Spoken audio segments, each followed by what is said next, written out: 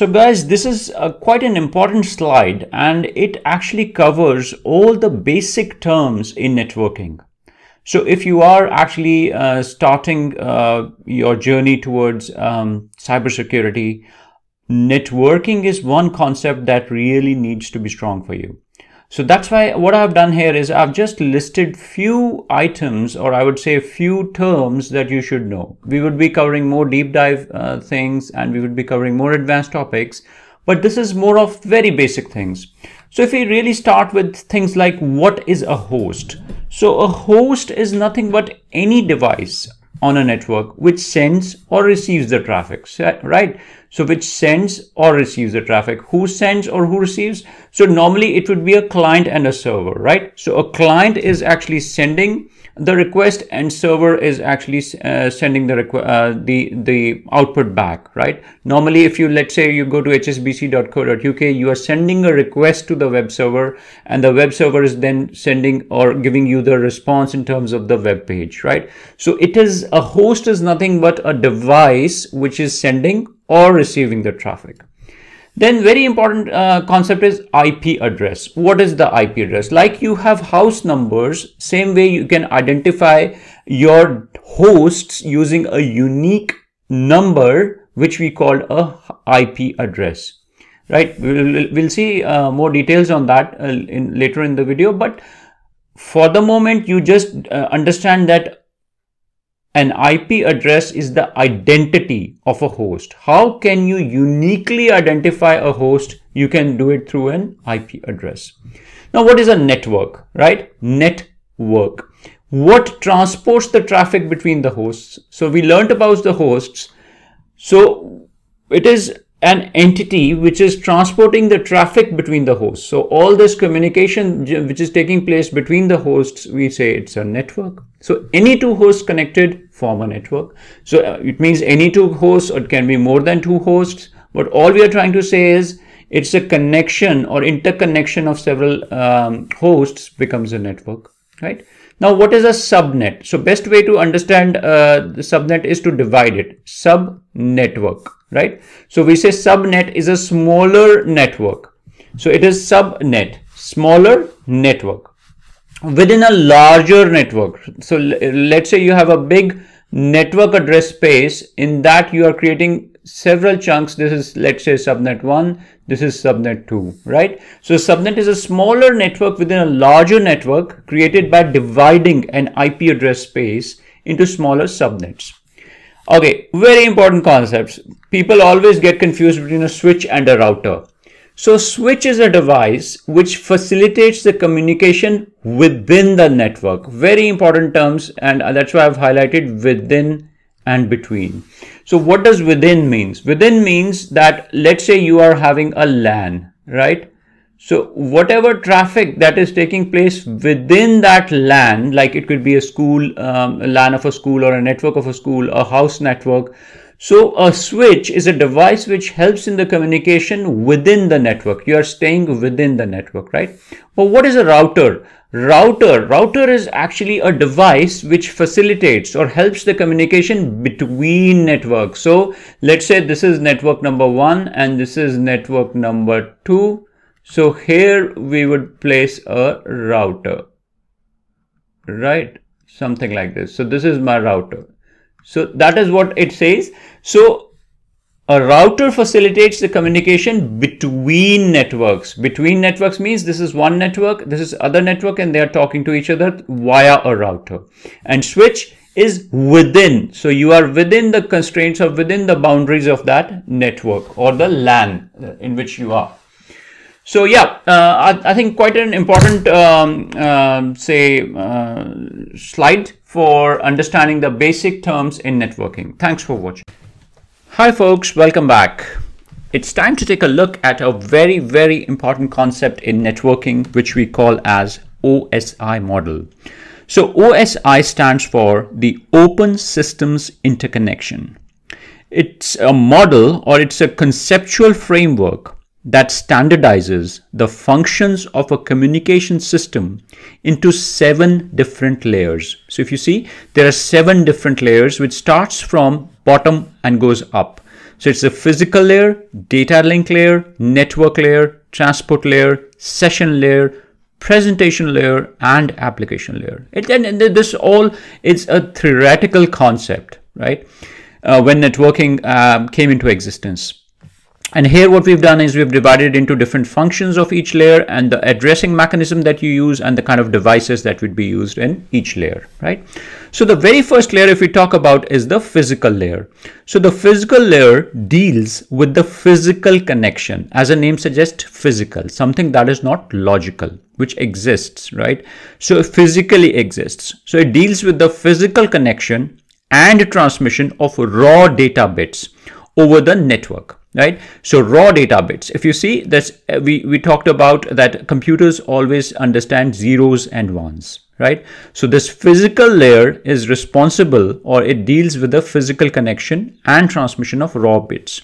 So if you see, the function is transporting the bits, and the kind of devices here we are talking about either cables that you'd be putting, some Wi-Fi, your hubs. Right? Then comes the data link layer, and very important, whenever network guys talk to you, they'll say, are you looking at this security at layer 2 or layer 3? This is where the data link layer comes into picture. It is at layer 2 in networking, right?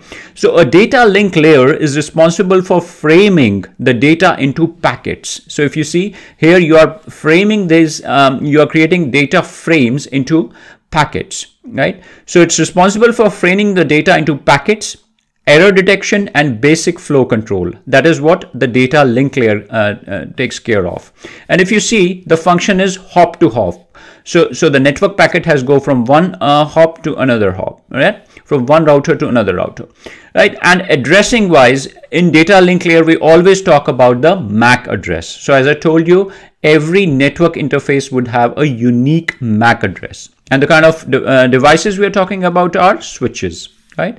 So this is hop to hop function, and the addressing is MAC address, and the devices are switches, right?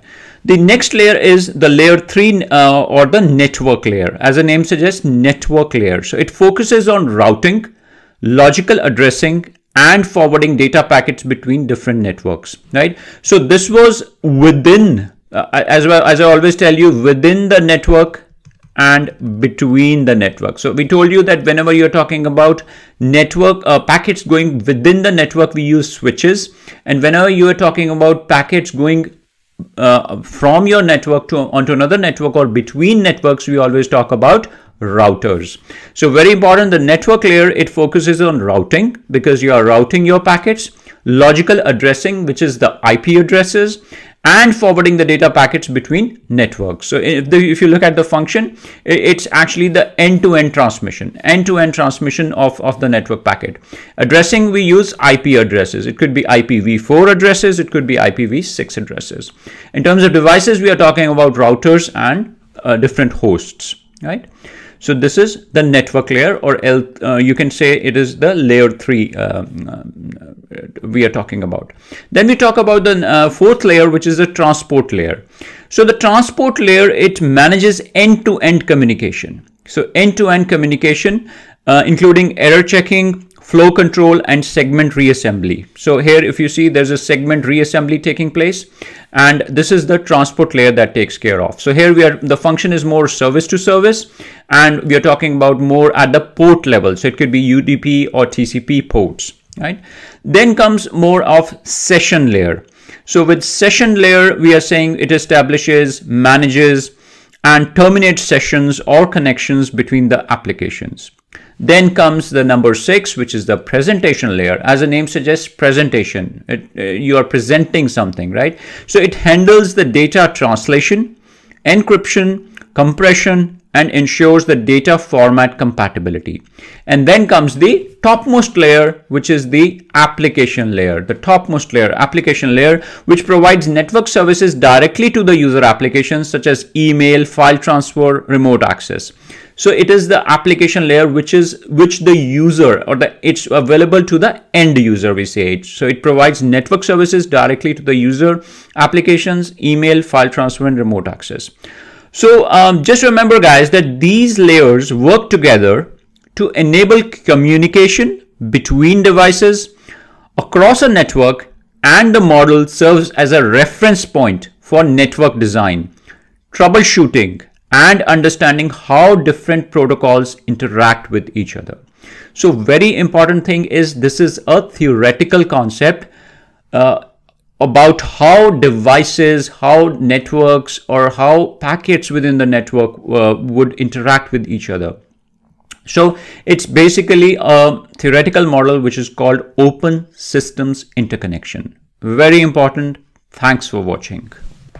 So it's time to do a more deep dive into what a switch is.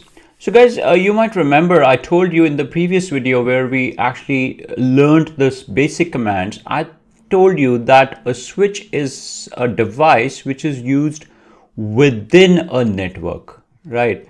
I told you that it is used within a network, normally like you would be using in a LAN. So let's say you have your LAN or local area network within your office, within your school, or at home. So this is a device which sits somewhere in your LAN, right? It is a device for which helps to transport information within the network, right? Okay, so a networking switch is a hardware device that connects devices together, right? It connects devices together. Now, if you see this is what we call a port, right? So all these are different ports, and these in turn will connect to certain devices, right? This will connect to one device, this would connect to another device. So what it is doing is this one switch is helping to connect all the devices within your network. So it connects devices together on a local area network or a LAN, right? It operates at the data link layer 2. So just in the previous video, we studied about the OSI model, and in OSI model, we also studied different layers. So it operates at layer 2. So normally, whenever you are talking to somebody in cybersecurity, they would normally talk about layer 2 network. Are you dealing at layer 2 network, layer 3 network? So this is what it means. So it operates at data link layer 2 of OSI model and is responsible for forwarding the data packets between devices based on their MAC address. So every device or every computer would have a network card, and it would have some MAC address here. So this would have its MAC address, this would have its MAC address. It goes like that. So every computer would have its network card. So network card, and the network card would have a MAC address, right? So this helps to forward data packets between devices. So let's say this device D1 has to talk to device D2. Then there is another device D3, right? It would also have its own network card and MAC address. So all this communication takes place via the switch. So it's not that they are connected directly, they are connected through the switch, right? So when a data packet arrives at a switch, the switch reads the destination MAC address. So normally a switch would maintain some kind of a table, right? So it would know which port is connected to which MAC address, right? So when a data packet arrives at a switch, the switch reads the destination MAC address and compares it to the table of MAC address associated with the ports on the switch. So let's say if I'm sending a request for number D3, I will send this request. This request goes to the switch, and switch will check its MAC address. Switch will check its table, right? So if the switch knows which port the destination device is connected to, it forwards the packet only to that port. So let's say when this arrives, if it knows that, okay, I need to go to say for device number 3, the port connected is number 3 itself, and the MAC address is something like this, then it can automatically forward it, right? So the switch knows which port the destination device is connected to. It forwards the packet only to that port. Very important, right? So it's not sending it to all the different ports. Why? Because it could get that information within its own MAC address table, you can call it, right? So this is what, but what if it doesn't know? So there are chances that the switch hasn't updated its table. So if the switch does not know the location of destination device, it broadcasts. So broadcast means it will give it to all the ports. It will send it to all the ports, right? The packets are sent to all ports except the one it was received on. So because the one that is actually sending the request, it's that intelligent, it won't actually send the packet back to that device, but it will send to all the other devices on the network. So switches can have different number of ports. As I showed you, these are all different number of ports which you can definitely go and connect devices, and can support different data transfer rates. So normally we say 10 Mbps, 100,000 Mbps, or even faster. Right. So switches can also support different network protocols. Now here we are talking about protocol. Protocol is nothing but a set of rules. So normally Ethernet is a protocol, fast Ethernet is a protocol, gigabit Ethernet is another protocol. So it can even support up to 10G. Normally we say 10GE or 10 gigabit Ethernet as well. So there are two things. One is switch can have different number of ports like these, and it can also support different number of protocols like Ethernet, fast Ethernet, gigabit Ethernet. And switches can be used, that's the good thing about switches, right? Switches can be used not only in small businesses, but in larger networks as well. So if I ask you what would be the purpose of a switch in a larger network, then you can think about VLANs and all. So from one switch, you can have multiple networks created, and you can have smaller networks, segments created. So switches can be used in smaller businesses or home network, as well as in large enterprise networks to segment the network. This is called a kind of we are creating smaller networks and into smaller parts and improve network performance. So guys, with this we come to the end of the video for switches. I hope you got some good understanding about what a switch is. In the next video, we will take a look at a router. Thanks for watching. Hi folks, welcome back. So in the previous video, we had a look at what is a switch. We did a good deep dive into what a switch is. Now we will do a good deep dive into what a router is. Another important concept in the field of networking, what is a router? So we should have very good understanding of what a router is. And you might remember when we were doing our terms, I told you a basic difference between a switch and a router. So the basic difference between a switch and a router was, we said that for a switch, you are always doing within. So the communication is taking place within a network. And for a router, the communication is taking place between networks, right? So what does it say? Between networks means that there is one network and there is another network. So you are talking to each other via the router, right? So that is all I want to say. And with switch, it is more localized communication, right? You're not going out of the network, but you're staying still within the network, right? So let's take a look at some important terminologies about a router. So a router is a networking device, right? It's similar to a switch. It's a networking device that connects multiple devices together and allows them to communicate with each other over a network. So as I said, you are communicating between networks through a router, right? So that's very important. It's a networking device. If you see, it looks very similar to a switch, but it's actually a router. And another thing to note here is this is something which we call a routing table. So a router always keeps a routing table. So what does that routing table give you?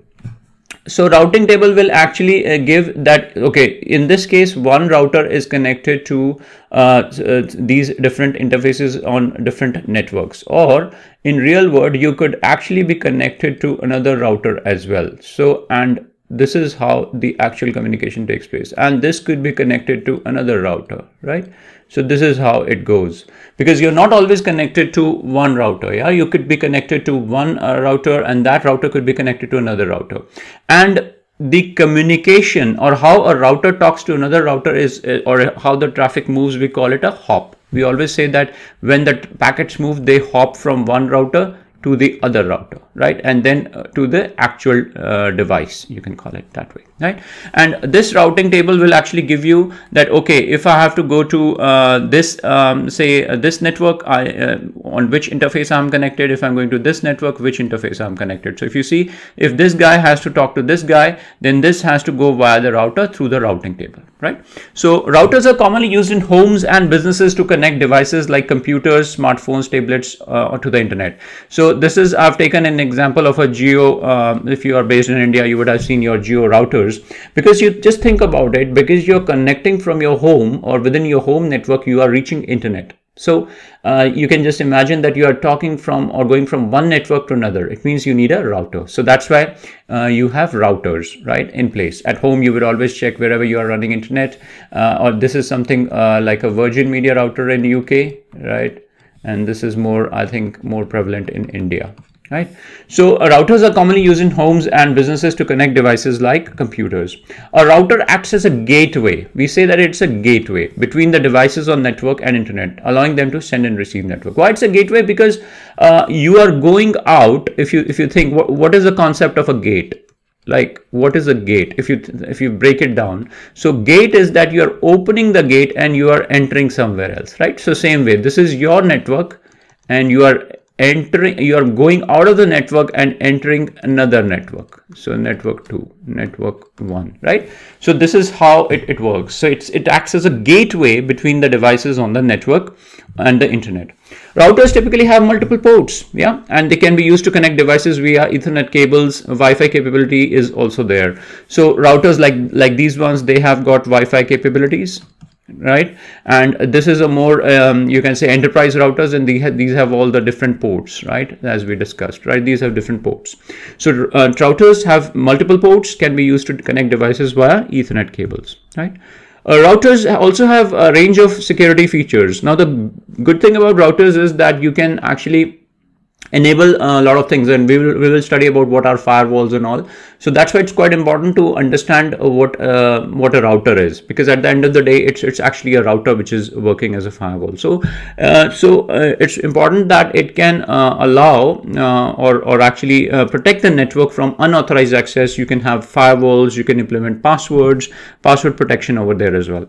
And a very important concept, we call it virtual private network, or a VPN. So even with your these devices, you can configure a VPN, right? Virtual private network. It could be kind of a tunnel, right? So between the client and the server, you are putting a tunnel that, okay, only the traffic for distinct between the client and server will flow in that.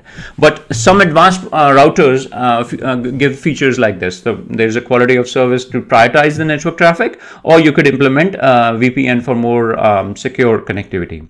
Yeah, the last point says, in addition to home and business network, routers are also used by ISPs. So even the ISPs, like I gave example of Geo, Virgin Media, they or BT, they would also be having their own routers to connect the customers to internet, because and we'll show you in forthcoming videos. So even for the internet service provider, when the packet goes to internet service provider, it has to be connected further, right? Say you are reaching a server somewhere in US. So sitting from UK, you send this request or this packet will go to, let's say, your location or ISP, and then it has to travel all the distance to the US, right? So this all goes through router to router. So that's why it says, in addition to home and business networks, routers are also used by ISPs. So your internet service provider like Geo, Virgin Media, they would also be using their routers to connect the customers to the internet. So with this, we come to the end of the video. In next video, we will take a look at another important concept in networking, VLANs or virtual LANs. Thanks for watching. So after having a look into what a switch is, what a router is, it's time to take a look into a concept called VLANs. Now, what exactly is a VLAN? So the best way to understand a VLAN is from a switch, right? So if you see this is a pretty big switch, right? So what we have done is we have segmented the switch into specific networks, or we call this is a VLAN 20 and this is a VLAN 30. right? So it will have its own set of computers which are talking to each other. It will have its own set of hosts or computers that are talking to each other, and they don't connect to each other that way, right? So it is kind of isolated from each other. So this one is isolated, or the traffic is isolated from this one. And this normally we do based on the ports that are there on the switch. So we dedicated certain ports for VLAN 20, and we dedicated certain ports for VLAN 30. Let's take a look what it is. So VLAN stands for virtual local area network. So very important, it's virtual. So you are having a physical switch, and that physical switch has been divided into multiple LANs, right? Which is a logical grouping. So it's not a physical grouping, it is a logical grouping of network devices based on criteria such as department, function, or security level. So what we can say is, we can say that this VLAN is dedicated to, let's say, dev, or this VLAN is dedicated to, say, prod, right? So as I said, there's a complete isolation. Your traffic is isolated between dev, and traffic is isolated between prod, right? So you are getting, say, various criteria. It could be based on a department, it could be based on the security level. VLANs allow network admins to segment a LAN into multiple VLANs. Just think about it. If there was one switch and we have just connected devices together, that would have formed one LAN, right? This would have formed one LAN. But what we are doing here is we are dividing that into multiple LANs. So we are calling it VLAN 1 and VLAN 2. So physically it's the same switch, but logically we are segmenting it. Segment means dividing. So you are dividing a LAN into multiple virtual LANs and with its own broadcast domain. As I said, whatever traffic stays in VLAN 20 can't go to VLAN 30, and whatever traffic is here, it stays here, or whatever communication is taking place here, it's all kind of isolated from each other, right? VLANs are created by assigning ports on a switch to a particular VLAN. So exactly what I just told you, that there are certain ports which are dedicated to this VLAN, and there are certain ports which are dedicated to this VLAN. So you are creating by assigning the ports on a switch to a particular VLAN, which can be based on various factors such as MAC address, IP address, protocol, right? So devices within the same VLAN can communicate with each other as if they are on the same physical LAN. So these devices, they are not even aware of that there is something like a virtual LAN. They would think that, oh, I'm part of a LAN, so I need to contact this guy. So probably there's a switch in between, so they can just contact each other via this switch, right? So all it says is devices within same VLAN can communicate with each other as if they are on same physical LAN, even if they are physically located in different parts of the network. Devices in different VLANs cannot communicate directly with each other without the use of a router or a layer 3 switch. Now think about it, that this is kind of a network 1 and this is a network 2, right? Now because it's formed a new network here. And what did we learn? That whenever you have to communicate or go from one network to another, you would actually need a router or a layer 3 switch in between, right? So that is what it says. So devices in different VLANs, let's say the devices that are in VLAN 20, if they have to communicate directly to devices in VLAN 30, although normally we won't do that, let's say if you've isolated it, but if there are certain use cases where you want this traffic or certain computers to talk to certain computers on the other VLAN, then you would have to do it via a switch or a router. It simplifies the network management by allowing different policies to different VLANs. So as I said, if it is dev, it is prod, you can easily apply different network policies, and it really simplifies the network management for the network administrators. And VLANs are widely used in enterprise network. Yes, pretty much so. Any enterprise you go to, you will always find a VLANs. Data centers and service providers, networks to improve network scalability, security, and manageability. You can easily make out that you can get more scalability. Otherwise, if you were using just one switch, you would have just created one LAN, right? But here you are creating multiple networks. You are segmenting that LAN into multiple networks. You are getting security. You are getting security because as I told you, you can isolate the traffic from one VLAN to another, and manageability is there because it simplifies the network management. It allows different policies to be placed on different VLANs. So with this, we come to the end of the video on VLANs. Now we will start discussing about certain things around IP addresses and how do you convert a binary to a decimal and a decimal to a binary. Very important lectures. I'll see you there. Thanks for watching. Hello and welcome. So from our, I would say, say college days, we have been taught that computers always understand binary format, right? When you say binary format, it is basically in zeros and ones. So binary is always either a 0 or a 1. So this is the kind of language that computer understands, right? But then the question comes to mind, but how does this conversion between a binary to a decimal number or a decimal number to a binary number takes place? And what is the kind of an algorithm, how it is done? I always used to think. So I thought it's better we actually come up with a video on that and give an explanation of that. So let's say you start with a binary number. So binary, as I said, is always in form of zeros and ones. So let's say the number is 101010. So you always start from here to here, right? So you always start from the back. And what you need to do is you need to do 2 to the power. And if you see, this is 0, 1, 2, 3, 4, 5. So you have 1, 2, 3, 4, 5, right? So it is 0, 1, 2, 3, 4, 5. This way you go.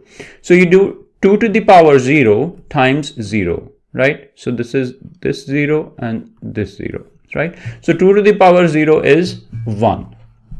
1 times 0 is 0. So we get 0 as the value.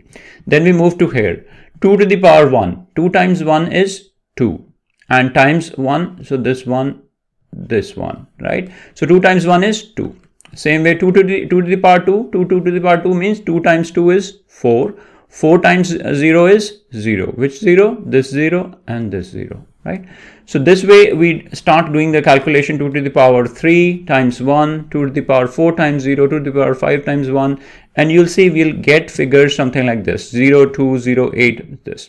So all you need to do is now you need to add all these. So basically you simply add all these to get the number 42. So which means that if you are sending 10101010 to computer, then the computer can actually understand that this number is actually a number 42. So once again, you always go from this way to this way. So from right to left, right? And you start computing or computing it in a way 2 to the power 0 times the value, 2 to the power 1 times the value, 2 to the power 2 times the value, and this way you keep going on, and whatever result you get and add all these together to get the real number.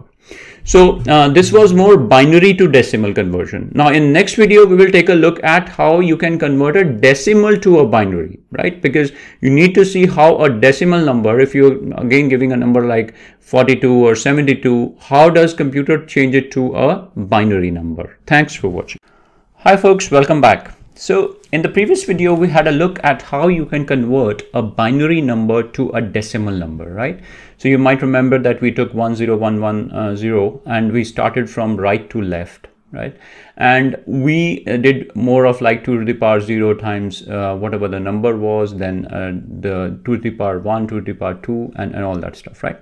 So now we need to see how you can convert a decimal number to a binary number. So what we need to do is you need to start with a number. Let's say we start with number 27 and you start dividing it by 2, right? So we say 2 times 1 is 2, 2 times 3 is 6, right?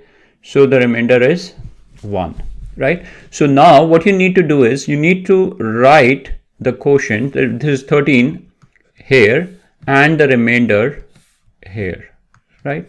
Same way, now you are left with 13, you start with 13, right? You say 2 times 6 is 12, right? So what is this? 6 here, and what is your remainder? Here, right?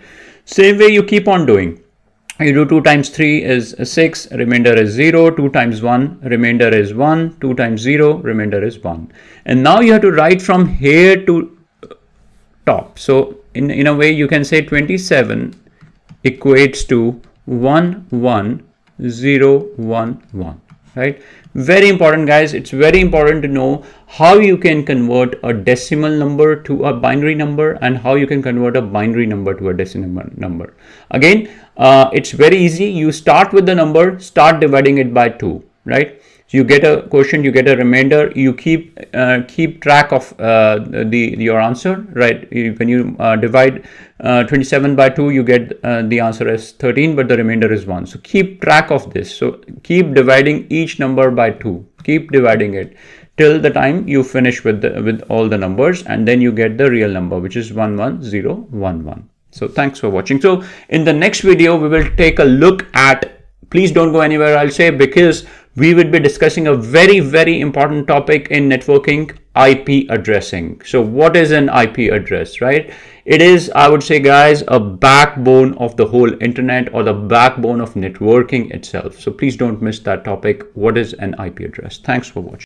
Hello and welcome to another interesting video. This is all about IP addresses. Now, I say that this video or this lesson is the backbone of the whole internet or the networks, right? It's very important to understand what is an IP address. So let's take a look, and we'll actually describe all the different points that we have mentioned over here, right? Let's go one by one. So what does it say? It says an IP address is a unique identifier assigned to each device on a network used to identify and communicate with other devices. So very important thing is unique identifier. It is a unique identifier. So we read about that in a network you have hosts, like you have a client, you have a server, or various clients and servers.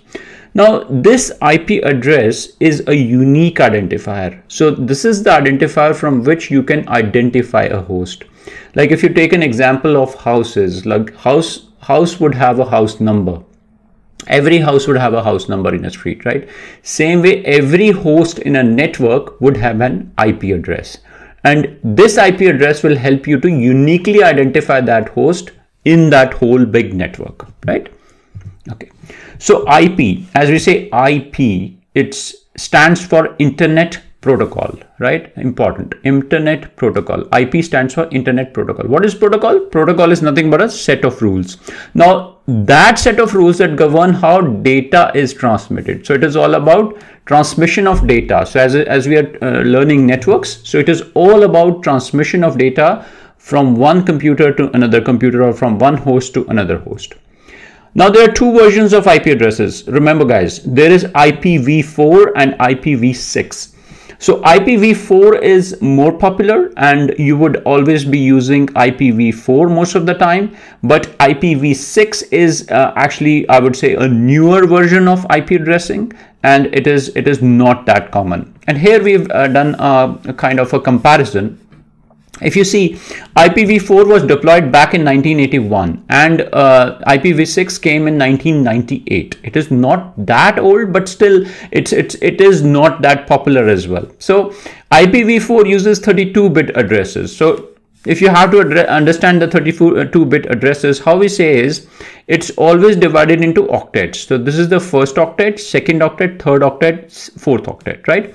And every octet has got 8 bits. Right, so this is 1 byte is equivalent to 8 bits. So 8, which makes 32 bits, right?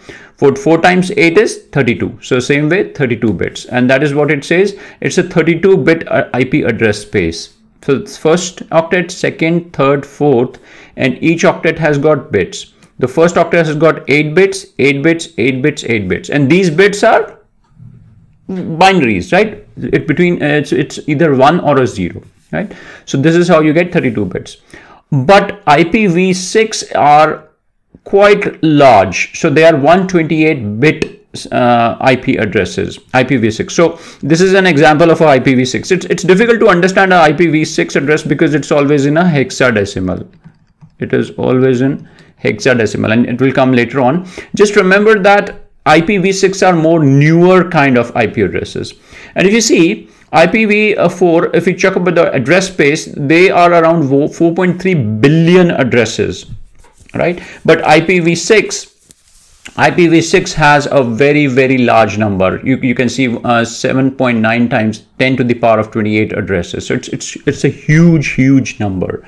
So it can why the mathematicians came up with IPv6 is because we are already running low on IPv4 addresses. That's why they wanted to come up with a new notation of IP addresses, and that's why they came up with IPv6, right?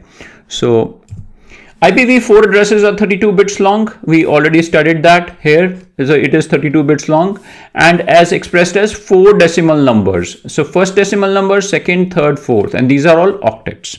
Right? IPv6 are 128 bits long and expressed in hexadecimal format. So this is how a hexadecimal looks like. It is in 128 bits format. IP addresses are divided into two parts, the network address and the host address. So always important when whenever you're looking at IP address, there is always a network part and there is always a host part. Now this will always depend on the subnet mask. So if the subnet mask is 16/16, it means so 8 times 2, which is 16. So it means first two octets are reserved for the network here, right?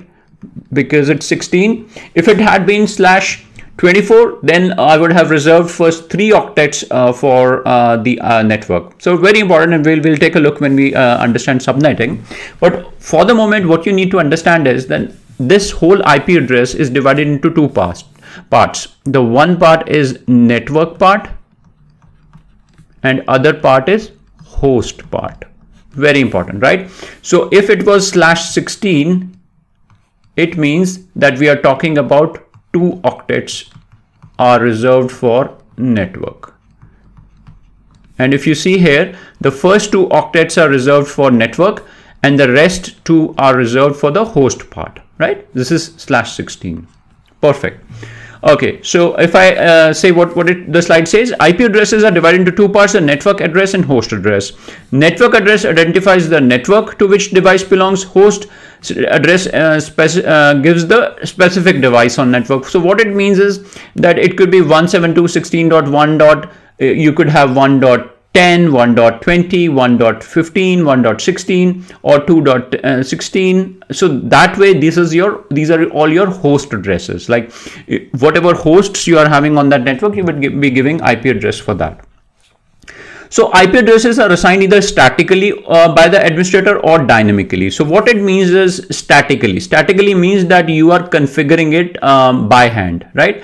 And or you can do it dynamically by DHCP. So DHCP stands for Dynamic Host Configuration Protocol. So all it is doing is, let's say if you are having, or let's say if you restart your servers and you are giving DHCP, so DHCP will automatically give the IP addresses based on the range it's configured with. But if it is static means fixed. So you can say fixed. This is fixed. Your IP address is fixed with static, right? Public IP addresses are used to communicate with devices on the internet. Now it's very important. Let's say you set up a device in cloud somewhere. Let's say you set up a server somewhere in the cloud, right? Now, if you're sitting on the home network and you want to access that device, until and unless that device has a public address, you can't, right? Until unless you have a network or a connectivity between your home network to the cloud network through a VPN, you won't be able to access. But if you simply want to access that device sitting on the internet from your home network, then it needs to have a public IP address. So that's why the public, as the name suggests, public is publicly available, right? And private is something that is used within a private network, right? So let's say you would normally give a private network to a database. You will keep a database on a private network. You'll never keep a database in a public network, right? So IP addresses can be used to track a device's location, which has implications for privacy and security. Very important. So if I today do what is my IP address, right? Right now I'm connected on internet. If you right now do what is my IP address, you'll see that you will actually get an IP address and it will tell you that, okay, you are a person who is located in UK, in London, and this location, right? So it really helps us to track a device's location. As I told you, IP address gives a unique identifier for the host. So right now I'm connected to the internet. I have some unique identifier or unique address given to me. So if I do what is my IP address, it will tell you the exact IP address and even my location, where am I located. So that's why it's quite important for privacy and security as well. So yeah, with this, I would say we come to the end of the IP address lecture, but we will now be discussing very, very important points about networking, which is subnetting and subnet mask. You would have always heard these terms, but we will do a more scrutiny, a deep dive into what is subnetting, what is subnet mask. So please don't miss those lectures. Thanks for watching. So in the previous video, we saw what is IP address, right? And when we did IP address, I told you that an IP address is actually comprises of the network portion and the host portion, right? That is what we clearly understood, right? And now we will be talking about what is subnetting. Now, guys, I like to say that this is something that a network administrator would be doing, right? A network administrator or a network architect would be the person who would be creating these subnets or deciding the subnet masks.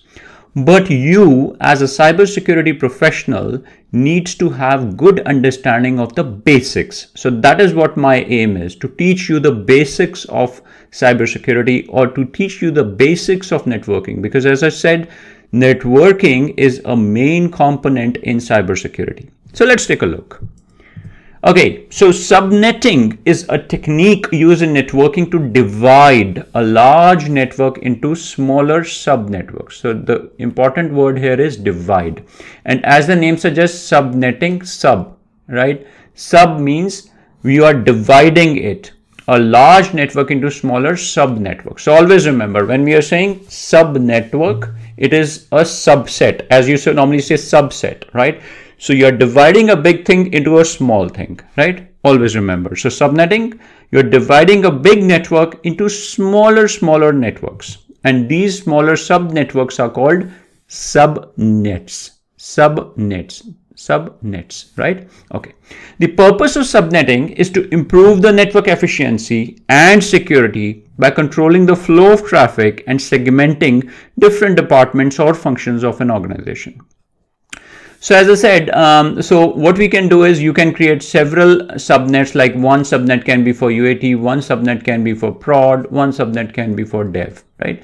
This way also you can do it. So you have a big network and you are segmenting or dividing that big network into smaller networks. It helps to improve the network efficiency, and you can always do it based on different departments or functions as well, right? So each subnet has its own network address and can contain multiple devices that share that address, such as computers, servers, printers. So each subnet, as I said, will have its own network address, right? So let's start and try and understand this. So here what it is saying is, like, an IP address, as I said, comprises of the network portion and the host portion, right? So what we are doing is, and always remember, and we'll talk about it further as well, that let's say this is your network address and this is your host identifier. To create more networks out of this, what you can do is you can divide it further. So this can be divided further to get another subnet, and here again you are having the subnet identifier and the host identifier, right? So you are actually breaking this big network into smaller sub-networks or more networks, right? Again, if you take an example here, let's say you had a 256 address space and your network was 200.100.10.0, and it says the mask is /24. So /24 means you are reserving 3 octets for your network, right? So network portion would be 3 octets and the host portion would be 1 octet, which is this, right? So that's how what you do is now you divide it into 2 subnets or subnetworks with 128 addresses each, right? So 128 becomes 256. But this acts as a different network and this acts as a different network, and you give 200.100.10.0 /25 and 200.100.10.0/25. So 128 addresses are in this space and 128 addresses are in this space. So all I'm trying to say here is that each subnet has its own address space. So now this subnet has got its own address space or own set of IPs. This subnet has its own set of IPs, right, or own address space. Very important. Subnet is done by borrowing the bits from the host portion. So as we can see, this was the host identifier in the IP address. So you're borrowing some bits. So it's all about the zeros and ones, right? So you are borrowing some bits out of your host portion. Now, when you borrow the bits from host portion, you are actually dividing that, and you are creating it as a subnet identifier and the host identifier, right? So here it was only a host identifier, but you create a subnet identifier and a host identifier. So subnet is done by borrowing the bits from host portion of IP address and using them to create a new network. So this is what we did. We divided this and we have come up with a new network. Or we had this address space, we divided it into two networks and we have got two subnets, right? The subnet mask is a binary number that identifies the network and subnet portion. And we will have a look at subnet mask in the next video. But as you can see, this is my subnet mask. This is my subnet mask /24, right? The subnet mask is a binary number that identifies the network and subnet portion. So as I said, if you're saying /24, it means 8 times 3 is 24. So you're reserving 3 octets for your network portion. So only 1 octet is left for your host portion. And that is what it says. The subnet is a binary number that identifies the network and subnet portion of IP address, allowing the devices to distinguish the two parts. Subnetting can be implemented using either classful or classless addressing scheme. But fine. So it can be actually available for both. So you can implement the subnetting for either classful addresses, or you can implement it for the classless addresses. Subnet requires careful planning. It's very important. As I said, it is something that your network administrators would be doing. So it requires careful planning and design, as well as good understanding of the network topology, addressing and routing protocols, right? So it's very important that your network administrator creates these subnets based on careful planning. So why we are studying it is because it's very important when you're talking to your network administrators. They will be talking to you as cybersecurity guys in terms of, okay, I'm using this subnet or this is my subnet mask. If you don't know your basics of networks, IP addresses, subnet mask, then really becomes difficult for you to understand their terminologies, right? So in next video, it's very important that you understand what is a subnet mask. So thanks for watching. Okay guys, you'll say that I keep mentioning it's very important, but it actually is. So another key terminology is subnet mask. So in the previous video, we saw what is subnetting, where you were taking a big network and we are dividing into multiple networks. Now we will take a look at what is a subnet mask. Okay, so a subnet mask is a 32-bit value that is used to divide an IP address into a network address and a host address. So the concept is still the same. You are actually dividing an IP address into a network address and the host address, right? So it's basically a value that you will give, and which will help you to divide the IP into network address and host address. And we will take a look at how it is done. So the subnet mask consists of a series of ones followed by a series of zeros. So as I said, it is always zeros and ones, right? Where the ones indicate the network portion and the zeros indicate the host portion. So whatever you have ones in this will be your network portion. Whatever zeros you have is the host portion.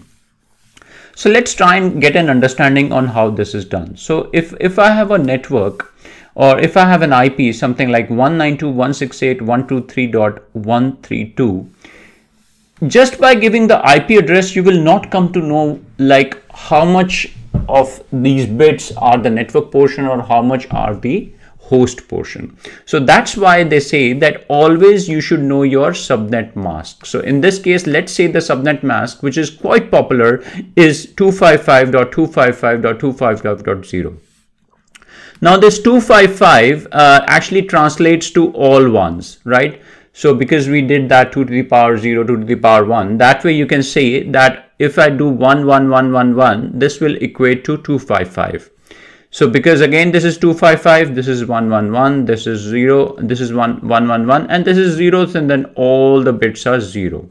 So what does it indicate? That this is a 255.255.255.0 subnet mask, and this also equates to, we can say it is /24. What does it mean? Which means that 3 octets are reserved for the network portion. And if you see, these 3 octets we have reserved for the network portion. And this 1 octet is reserved for the host portion. And that's exactly what it is showing in the figure as well. So if you see, the first 3 octets are giving me the network portion, and the last octet is giving me the host portion, and this whole thing is 32 bits, right? And this subnet mask is 255.255.255.0, and the subnet actually becomes 192.168.123.0, which again means that the first 3 octets are your network portion and the last octet is your host portion, right?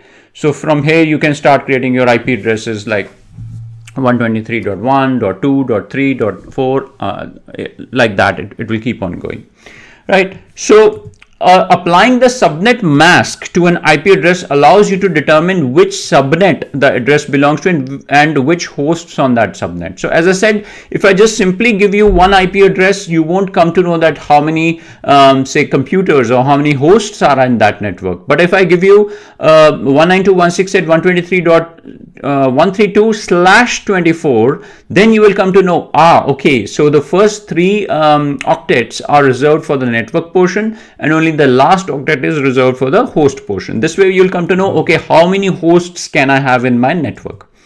So a common subnet mask for private network is 255.255.255.0, which we just studied, which means that the first 3 octets are IP address and the last one is host address.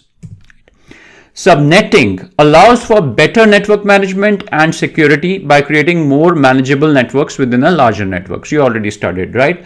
So we said that with subnetting, which we studied in the previous lecture, subnetting is actually allowing you to have better network management, security, manageable networks, because you are creating several smaller networks out of it, right? So, okay, so it is important to choose an appropriate subnet mask to ensure that you have enough IP addresses for your device while also avoiding the wasting IP. So as I said, that this is something that your network administrator would be doing. So it's very important that you choose the right subnet mask. So if I choose smaller numbers like 1/16, then automatically the number of computers that can be in that network would vary, right? Would change. That's why it's very important that I choose the right number so that I don't waste the IP addresses as well. Okay, so if I'm choosing /16, then I will be having many more hosts, because with /16 the first 2 octets would be reserved for network and rest 2 would be for hosts, which means that you can have large number of hosts in your network. But do you really want that large network? If you don't want, then you could go with something like a /24 or a smaller network as well. So all it is trying to say is, with subnet mask, it is helping you to divide your IP address into the network address and the host address, right? So it's very important that you choose your subnet mask correctly. So I think with this, you've got good understanding about subnet mask. Another important topic comes after this, which is ARP. A very, very interesting demo is coming up on ARP. I'll show you a video on ARP. What is ARP? What is Address Resolution Protocol? Again, if ARP was not there, I would say the 2 devices or different devices might not have been able to communicate with each other. So very important point, ARP. Let's take a look in the next video. Thanks for watching. Hello folks. So another interesting concept comes your way, and this is called ARP, ARP or ARP, right? So again, if ARP was not there in the field of networking, then probably two computers wouldn't have been able to talk to each other. And that is the importance of ARP. Now let's try and understand what does ARP mean. Okay, so let's get our nice pen out. Okay, so ARP is a protocol. First of all, it is a protocol, right? ARP, Address Resolution Protocol. We'll talk about in the second point as well. So ARP is an Address Resolution Protocol. And what is a protocol? By now, I think all of you know. Yes, a protocol is a set of rules. So ARP is a protocol which is used in computer networks to map a physical address to an IP address. Now the thing is that we are talking here about a MAC address. So every host on a computer will always have a NIC card, right? And this NIC card or the network interface card will have something called a MAC address, which is kind of a unique physical address of that machine, right? Like as we discussed about IP address, same way we have the MAC addresses, which is actually related to the interface card or the physical address to an IP address, right? Now, if we try and understand what ARP does, there is a concept of request and there is a concept of response, right? And we will see in next video as well. There is always a ARP request made and there is always a ARP response made. So let's say this host wants to communicate with this host, which is 34.40.21.20. But now the thing is that you are connected to other hosts as well in the network through a router, through a switch, right? So what happens as a host, you will actually send a request, and this is a request you will make. You are making an ARP request. You're requesting the MAC address of this IP address. So because you are connected on layer 3, you have the IP address of the source machine, you have the IP of the destination machine, but you don't have the MAC address of the destination machine, right? So this is where you will send an ARP request. So ARP request goes on the network, and whichever is the listening, so all these devices are listening to this request. So as soon as that request comes, every device will say, okay, this comes and checks whether I am 34.40.21.20, you are not. Whether I am, you are not. So this guy is, and then sends a response back. So this is called an ARP response. So this guy will send an ARP response back saying, hey, I am the guy with this MAC address and for this against this IP. And this request goes back to the host. And now the host knows, okay, I need to go to this particular host to reach or take this packet over. Right? So ARP is used by the data link layer of the OSI model to resolve the network layer address to the physical address. Right? That is what we studied in OSI lecture, that MAC addresses come at layer 2 level, so which is the data link layer.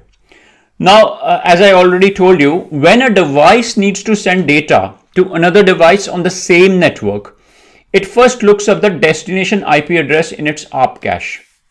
So here you will always maintain some kind of a cache, which is ARP cache. Here you will have source IP address, source MAC address, destination IP address, destination MAC address, right? So if something is already there in the ARP cache, then you don't have to send a broadcast out. If it is already there, you just simply use it. If it is not there, then you send a request on your network, right? So let's take it one by one. So when a device needs to send the data to another device on the same network, it first looks into the ARP cache. So if the MAC address of that IP is not already in the ARP cache, like this example, let's say the MAC address of this machine was not in our ARP cache, right? Then it sends out a ARP broadcast. So here it is requesting or going on a broadcast, but it's going everywhere. It's going here, to all the hosts, right? Okay, perfect. Okay, the device with the corresponding IP address responds with its MAC address. So as I said, this machine will say, no, I'm not this IP. This will say, no, I'm not this IP. This says, yes, I'm the IP, raises the hand, and it will send a response back. So that is what it says. It responds with its MAC address. So this will actually give back the MAC address.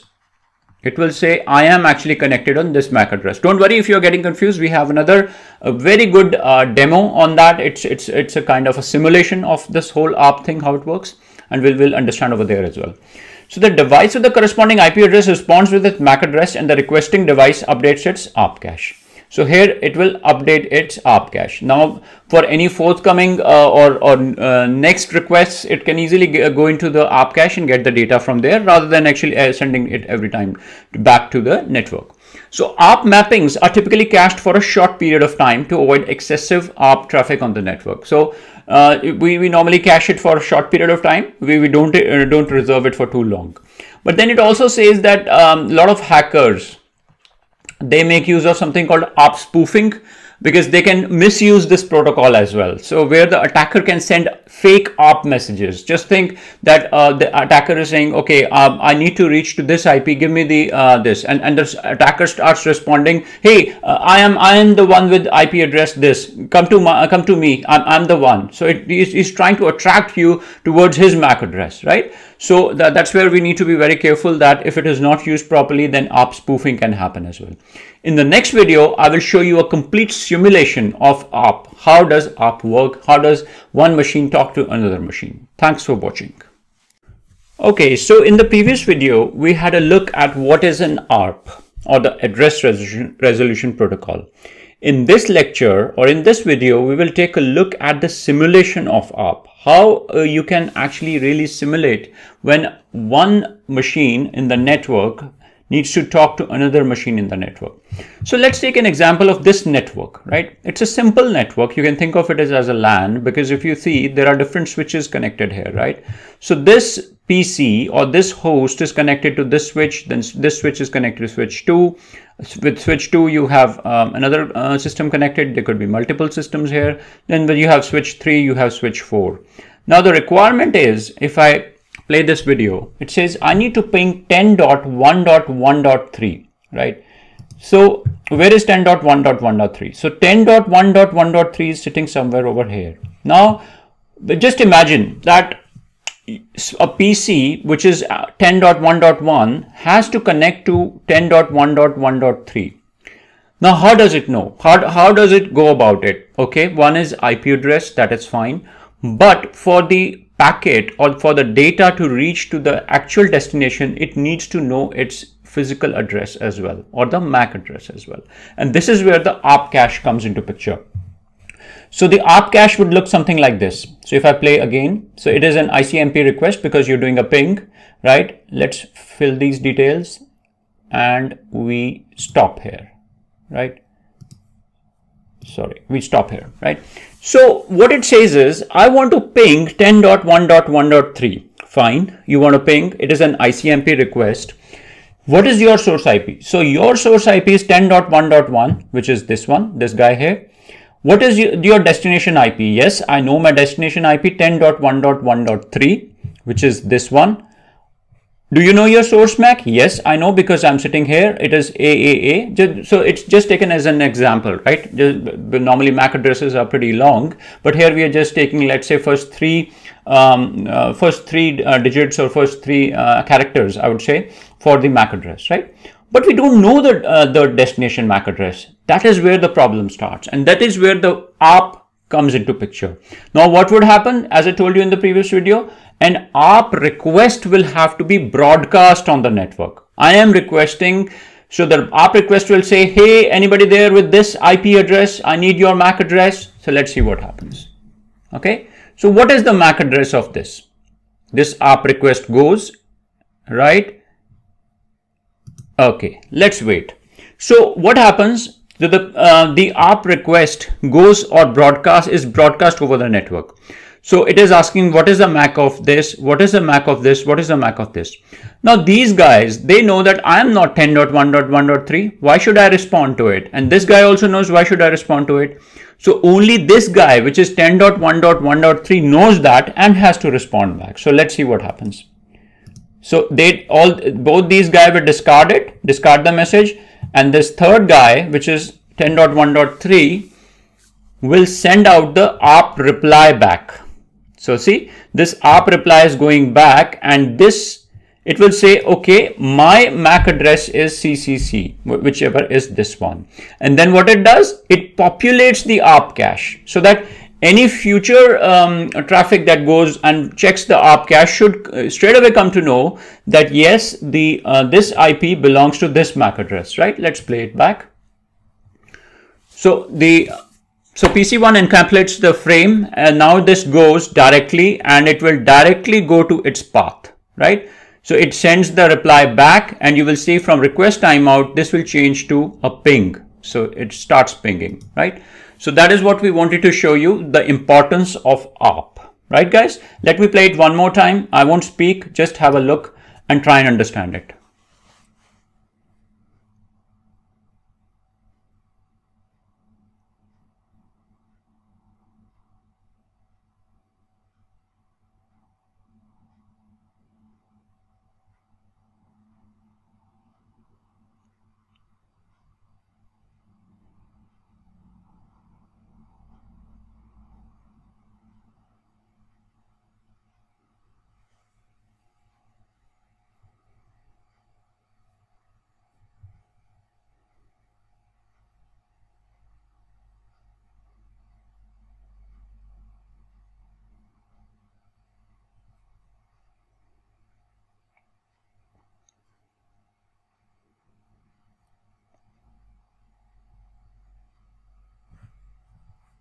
Okay, so I really just want to say thanks to the person who's actually created it, because I haven't created it and I can't take ownership of this. It's just that I really loved the way they have explained it, and that's why I wanted to use or utilize it in my course, and that's why I've actually taken this.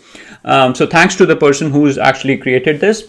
And so in the next video, we will take a look at another very, very important concept: packets, network packets. What are network packets? How these network packets travel? Because if you are sitting in UK and you are requesting a server sitting somewhere in US, how does this network packet travel all the way from UK to the US, right? So we'll take a look. Very interesting videos coming up, so keep watching. Thanks for watching. Okay, another interesting video coming your way, guys. What is a network packet? What if I tell you again that this is the backbone of the whole network? The backbone, really.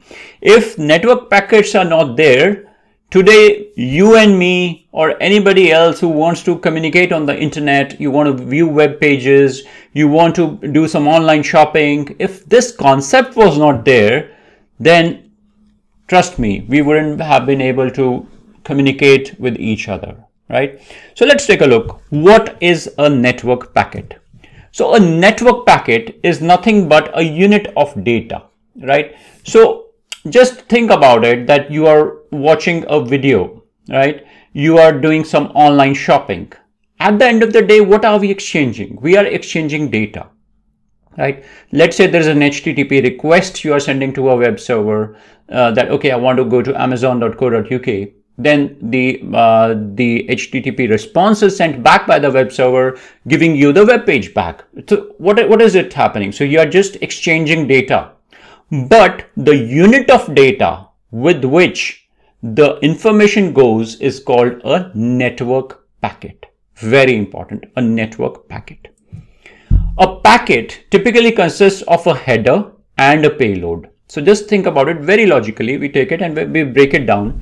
So what would a packet have? So obviously the packet needs to know from where to go and what should be the destination. So it should know about its source, and it should also know about its destination. Definitely, because when it reaches the destination should also know that from which source it was coming, right? So it's very important that the packet contains this information. So this is what we have. A packet will have a header, something like this. This we call a header, and this we call a payload, which is the actual data, right? So the header contains information such as the source and destination address, right? So as I told you, you need to know what is the source address and you need to know the destination address. So in this case, let's say you are somewhere in India and you want to access CNN.com in US, right? So what would happen? So the packet request goes here, or the packet goes from here to here, and the packet goes back from here to here, right? So, but what we are saying is the header contains information such as the source IP address and the destination IP address. So in this case, my source IP address is 192.168.2.2, this one. My destination IP address is 10.10.10.7, which is a website server, or you can say CNN.com, right?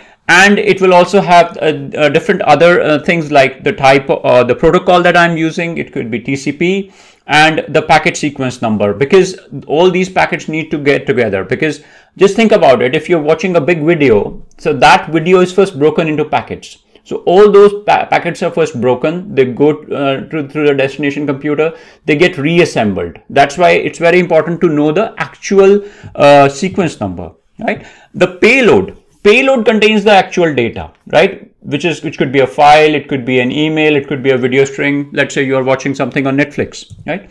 So packets can be transmitted using various networking protocols. So here I told you that there is an example of the protocol type. So here protocol type can be either TCP, which is transmission control protocol, which could be UDP, which is user datagram protocol, or ICMP, the internet control message protocol, right? So each packet is transmitted individually and may take a different path. Now, as I said, when you're sending the packet from India to US, there are chances that you could take router A, router B, router C, and from here also it could be that you are connected to further routers, right?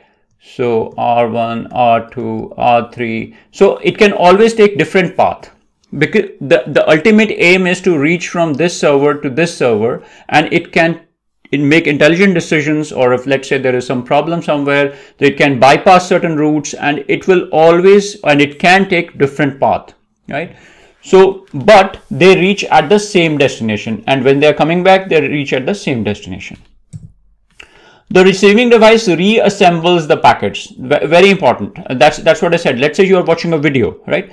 So when you're watching a video, it will come in terms of packets, right? So the receiving device reassembles the packets into original data stream based on the information in the packet headers. So it's very important that all this information is then reassembled. Only then you would actually see a proper video playing in front of you.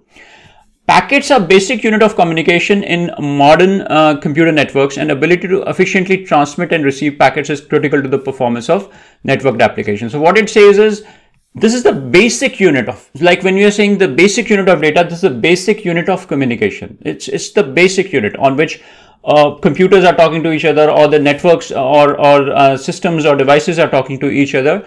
So it's very important that you efficiently transmit and receive the packets to get the best performance. So this was more of a theoretical lesson. In the next one, I really want to show you a YouTube video, which will actually show you that how does this really, or how does a network packet travel. Let's say you are sitting in UK and you're sending a request to server in US.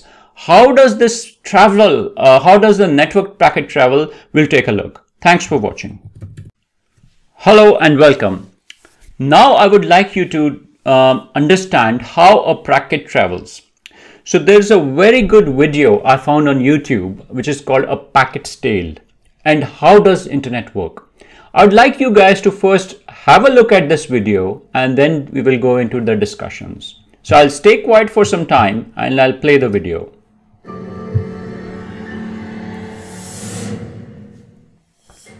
Have you ever wondered what happens when someone in England visits the World Science Festival's webpage? First, their computer needs to ask the World Science Festival server for a copy of that webpage. The computer sticks this request into a virtual envelope called a packet, wrapped with specific information about that request, including the World Science Festival's IP address. The computer sends this packet out of the house and below the street via large underground copper wires. It passes through small regional networks before ending up here at Telehouse North in London. Telehouse North is England's main internet hub. The IP address on this packet tells the hub that the World Science Festival server is actually in Los Angeles. So Telehouse North sends the packet out as light across the Atlantic, over fiber optic cables buried deep beneath the ocean. The packet ends up here, 60 Hudson Street, New York City, the largest internet hub on the East Coast. This hub sends the packet through a series of regional networks connecting New York to Los Angeles, where the World Science Festival server resides. The server reads the request and gets ready to send the web page to England. But web pages made up of images and text are too large to send as a single packet of data. So how do we get it back to England? Imagine a group of 5,000 tourists visiting New York City in a single gigantic tour bus. They are way up in Harlem, but they want to visit the Statue of Liberty before it closes. But it's rush hour on a Friday. There's no way that giant bus is going to fit through those crazy congested streets. So they decide to get off the bus and spread out. Some take the subway, some take cabs, a few rent bikes, and some even take kayaks down the Hudson River. How they get there doesn't matter, as long as they get there on time. Likewise, for the internet to work efficiently, this web page is pulverized into thousands of tiny packets of data, each one wrapped with all the information it needs to rebuild itself in England. The packets are sent to LA's One Wilshire hub, which checks the traffic report before sending them off. Through miles and miles of land they travel, checking in through different hubs. Like our New York City tourists, those packets don't care how they get there, as long as they get there as fast as possible. Most of them will go through 60 Hudson in New York, where they are redirected back to England as light, riding a fiber of glass as thick as a silver dollar. Then back on copper wire through regional British networks until all the packets reach their destination and this epic journey, it all happens in about a second, along with trillions upon trillions of similar journeys that happen each and every day on this remarkable, easy to take for granted network of networks we call the Internet. Okay, so I think it was really an amazing video which actually showed you how a packet travels, right? So it just showed that if you are sitting in UK and you're sending a request, how does a packet goes with the speed of light? It's going through all the cables that are even laid out under the seabed, right? So that is what we wanted to show you, that how a packet travels, and travels within milliseconds. It's happening all the time and we don't even realize it, right? So a packet is created when data is sent over the network, such as internet. The packet is given a destination address and the source address. So as we saw in the previous lecture, I showed you the architecture of a packet, that it always had the header and it had a payload. In the header, we were keeping things like what is the source IP address, what is the destination IP address, and the payload was the actual data. Now the packet is then sent to the nearest router or the gateway. So as they showed in the video, that the packet goes to the router. The router is like a gateway. As I showed you, the gateway will tell, okay, where do I go next? That is what the question the packet is asking the router. Hey, where do I go next? And with routers, we always use the term hop. Hop means you go from one router to another router to a third router. And same, if we go back by the video that they showed that there were passengers traveling. Now, some passengers took, let's say, a subway, some passengers took a bus, some passengers started walking. So the aim was to reach at a particular destination. What route you use doesn't matter. That is the same way with how network packets travel. So the router checks the destination address and sends the packet to the next router in the network. So because as I said, it's always hop to hop. So the request comes to one router, the one router knows, okay, these are the paths where you can go. Then it sends the request to the next router. From next router, it goes to next router until it reaches the destination. So the process continues until the packet reaches its destination. And each router determines the best path for the packet based on its routing table. So as we discussed previously, every router will maintain a routing table from where it knows that, okay, which is the destination, which path do I need to take? Again, you can take different paths. And let's say you are watching a video and that video is broken down into millions of packets, right?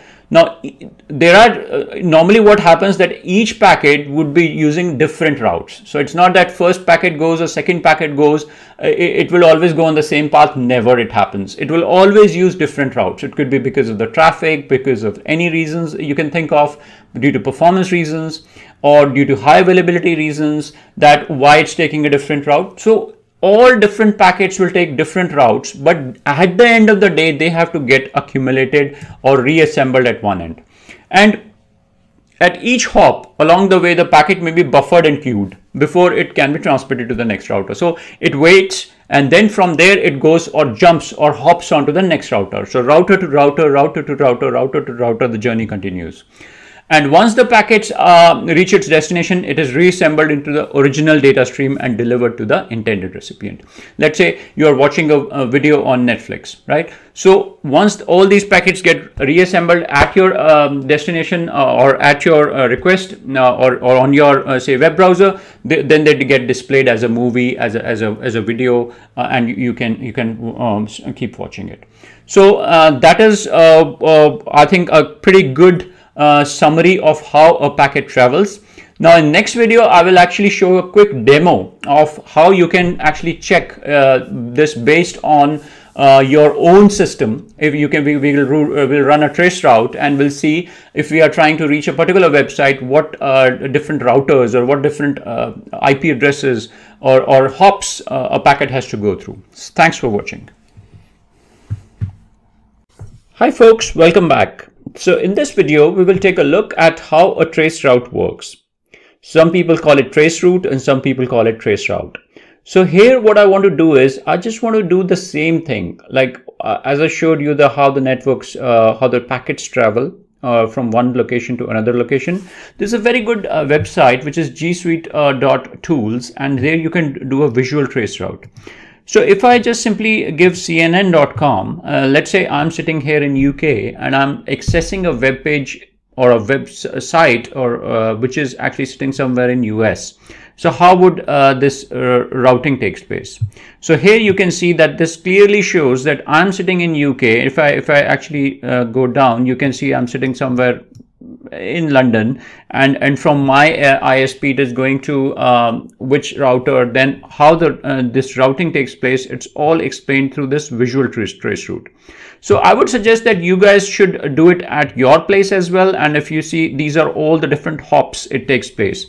So just imagine, I told you that it travels with the speed of light, right? So this request, if you see from here to reaching to US within 0.7 milliseconds, we were able to do that, right?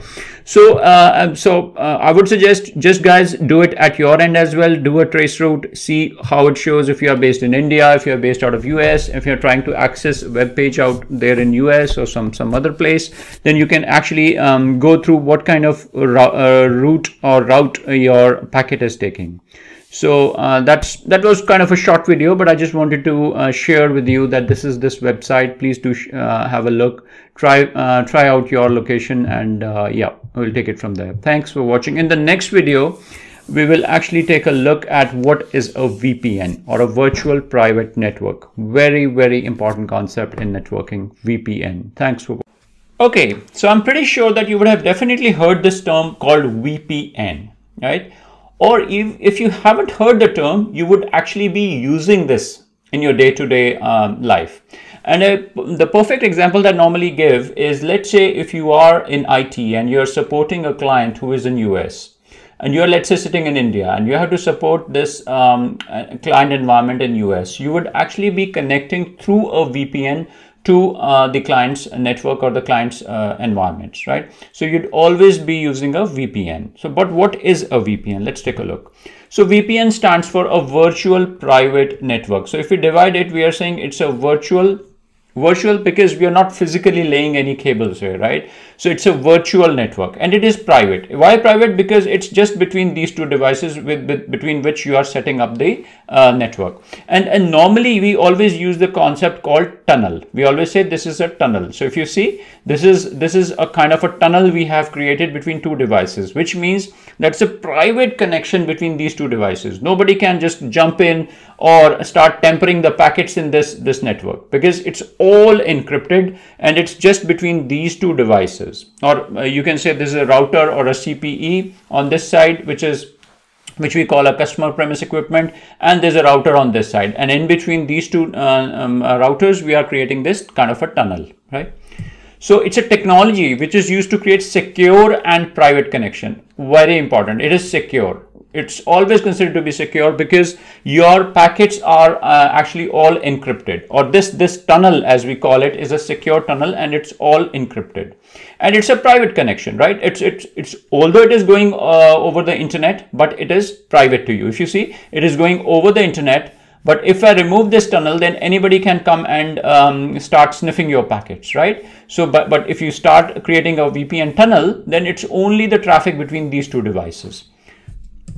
VPNs are commonly used to protect the sensitive data and communication from unauthorized access, interception, tampering. So as I said, you can't go and tamper, and you are protecting your sensitive data. As I said, let's say you are sitting somewhere here in India and you are accessing the customer environment in US, right? So you are actually protecting that sensitive data, right? So, and that is quite important. VPNs encrypt all data transmitted between devices. So as I said, this whole tunnel, it's always running encrypted traffic. So VPN will encrypt all data transmitted between devices, making it unreadable for anyone to intercept. So if a hacker just tries and sniffs this, they won't be able to see anything, right? Because it's all encrypted. VPNs use tunneling protocols. So there are quite a few tunneling protocols that are available in the market. One is PPTP, which is point-to-point tunneling protocol. The other is L2TP, which stands for Layer 2 Tunneling Protocol. Then there is OpenVPN, and then there is IPsec VPN. IPsec VPN is quite popular with cloud vendors. We call it the Internet Protocol Security Secure VPN. And it helps to create a secure connection between devices. The aim is still the same. So VPNs allow remote workers to securely access corporate networks and resources from outside companies' physical premises. So as I gave you the example of India and US, let's say you are a resource based out of India and you are supporting the clients in US. So you can use it through a VPN, right? Because it will allow remote workers to securely access the corporate network. VPNs used to bypass geo restrictions now, and it can also allow you to access certain blocked websites. Now there can be certain websites which are region based, right? So let's say if I take you an example, like there are certain sites like makemytrip.com, which is an India based website. Now if you try to open that website in a European region, it won't work. They'll say that you are out of the region. Or there are certain say other company sites which are based on the geo restrictions. So you can bypass the geo restrictions through VPN as well, but you have to be very careful. If you're doing it, there should be certain reason for doing it, and so it's just for educational purposes. I'm telling you that VPNs can be used to bypass the geo restrictions and even access the blocked websites, right? So VPNs can be deployed using dedicated hardware devices or cloud-based. So very important. So in an enterprise, if you are implementing a VPN, you would actually be using routers. Okay, and if we are talking about a home network or something, then you would be using more software-based VPNs, something like a NordVPN,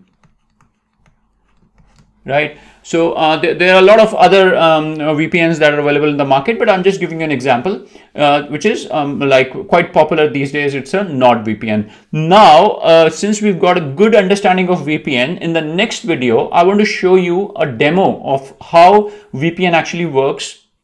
We will actually take a look at NordVPN. As I said, you can use really any VPN, but we will take a look at NordVPN and what it does. How it will, you will see hide my IP address, whatever IP address is available publicly to people, to hackers, it will actually hide my location as well. So keep watching. Let's see you in the next video. Thanks for watching. This is going to be a very interesting demo on VPN. And we are talking here about more of software-based VPNs or cloud-based VPNs, you can call it that way. Because I told you that VPN is normally, it can be either hardware-based, which would be more of like you're putting a router, or it could be software based, like you are using a software.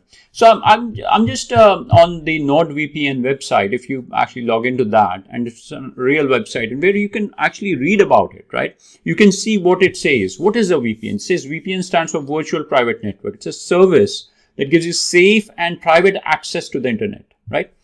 Whatever we studied. By encrypting your connection, VPN hides your IP. Very important. It is hiding your IP. So the hacker can't really go and attack you, because the hacker even doesn't know your real location.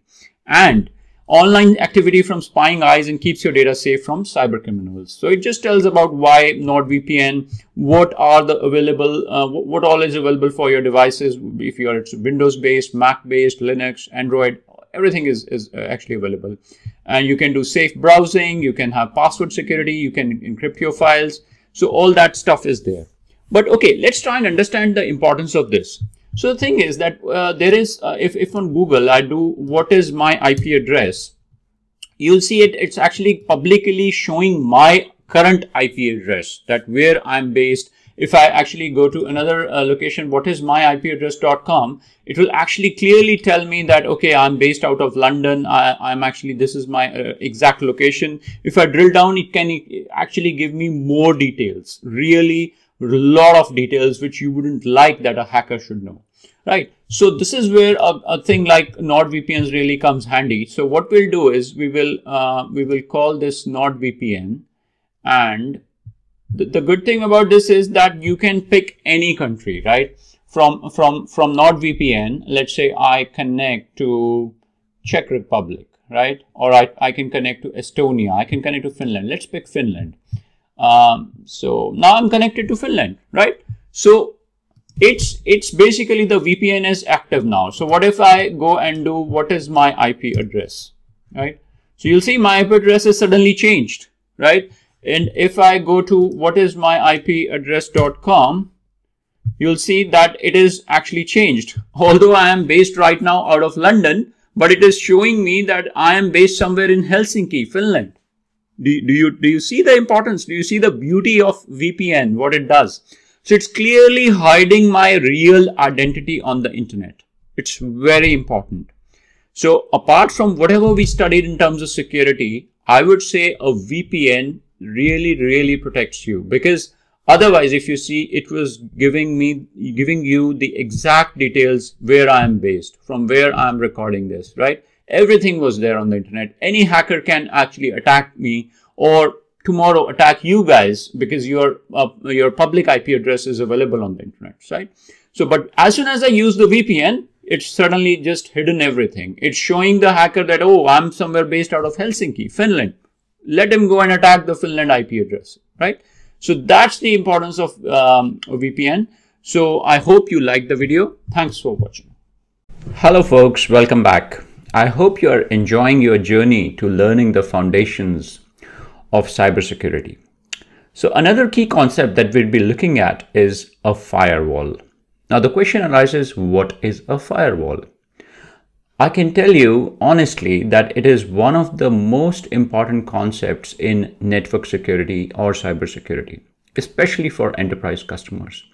And you will always see that the enterprise customers will always have a firewall in place. Now, if we really start from the word firewall, what is a wall, right? Let's say if you build a wall. Normally, why would you build a wall, right? You would build a wall for security. I'm talking about about your house, right? So our house has let's say walls, and this is why we are building it, just for security, right? Otherwise you could be just living without walls. So it's just to ensure that nobody from outside can just straight away barge into your house or come into your house. Same is a concept for networks. And the other thing about wall is that you are protecting whatever is going outside and whatever is coming inside. Basically, you are in control, right? So anything that is coming from outside, or anything that is going coming from outside or going from inside, you are in control. And that's the whole concept how a firewall works. So firewall is a network security device or a software, very important. So a firewall can be either a hardware firewall or it can be a software-based firewall, which monitors and controls the incoming and outgoing network traffic. So as I explained you, in a wall, the wall of a house, you are in control, whatever is going outside or whatever is coming inside. Same way, if you see here, you have a PC here and you are connected to internet.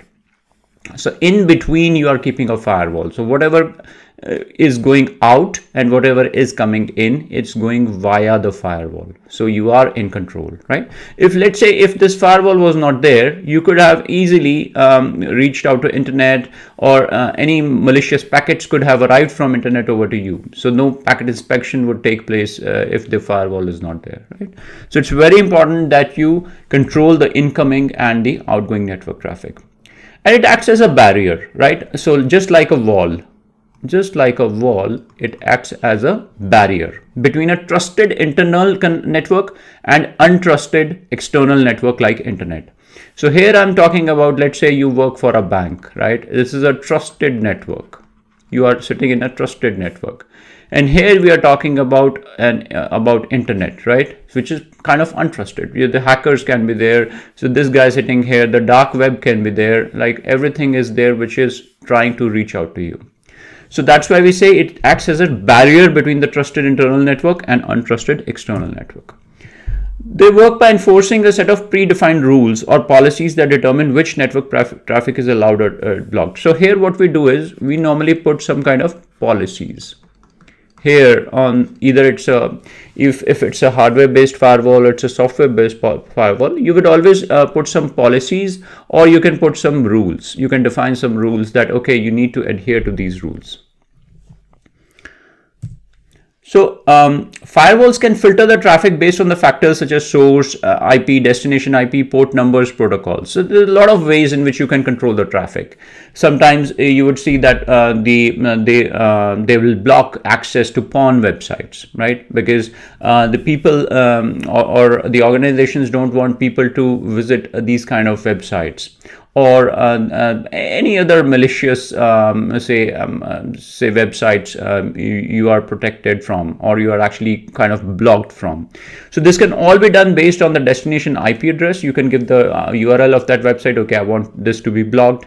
You can define port numbers, that if any request comes from this port number, or if it tries to reach to a certain port number, or certain protocols that you would like to drop. So you could drop access to ping. You don't want people to ping you on that, so you can always drop on that ICMP protocol, right? So there are two main types of firewalls: hardware firewalls and software firewalls. We already talked about that. So hardware firewalls are usually deployed at the network parameter. We'll look at what is the network parameter, but just think about it that wherever you are connected to internet, you don't connect to internet directly. There would always be a firewall in between you and the internet. So it's always deployed to for protection and for protection of multiple devices. So software firewalls are installed on individual devices. So what we can do is we can even define a firewall on, it can be defined at OS level as well. So you can actually define at the host level. So software firewalls are installed on individual devices and provide protection at device level. So very important. So when you're talking about the software, you are actually doing at device level. But when you're talking about a hardware firewall, then you're talking about enterprise level, or you can say multiple devices are protected. Okay, so you're protecting multiple devices. But software firewall, normally let's say you have your OS, you install some software, you install a firewall on your machine, so you are just protecting that device. So firewalls can prevent unauthorized access, malware infections, data breaches, because they block the malicious traffic. Quite understandable.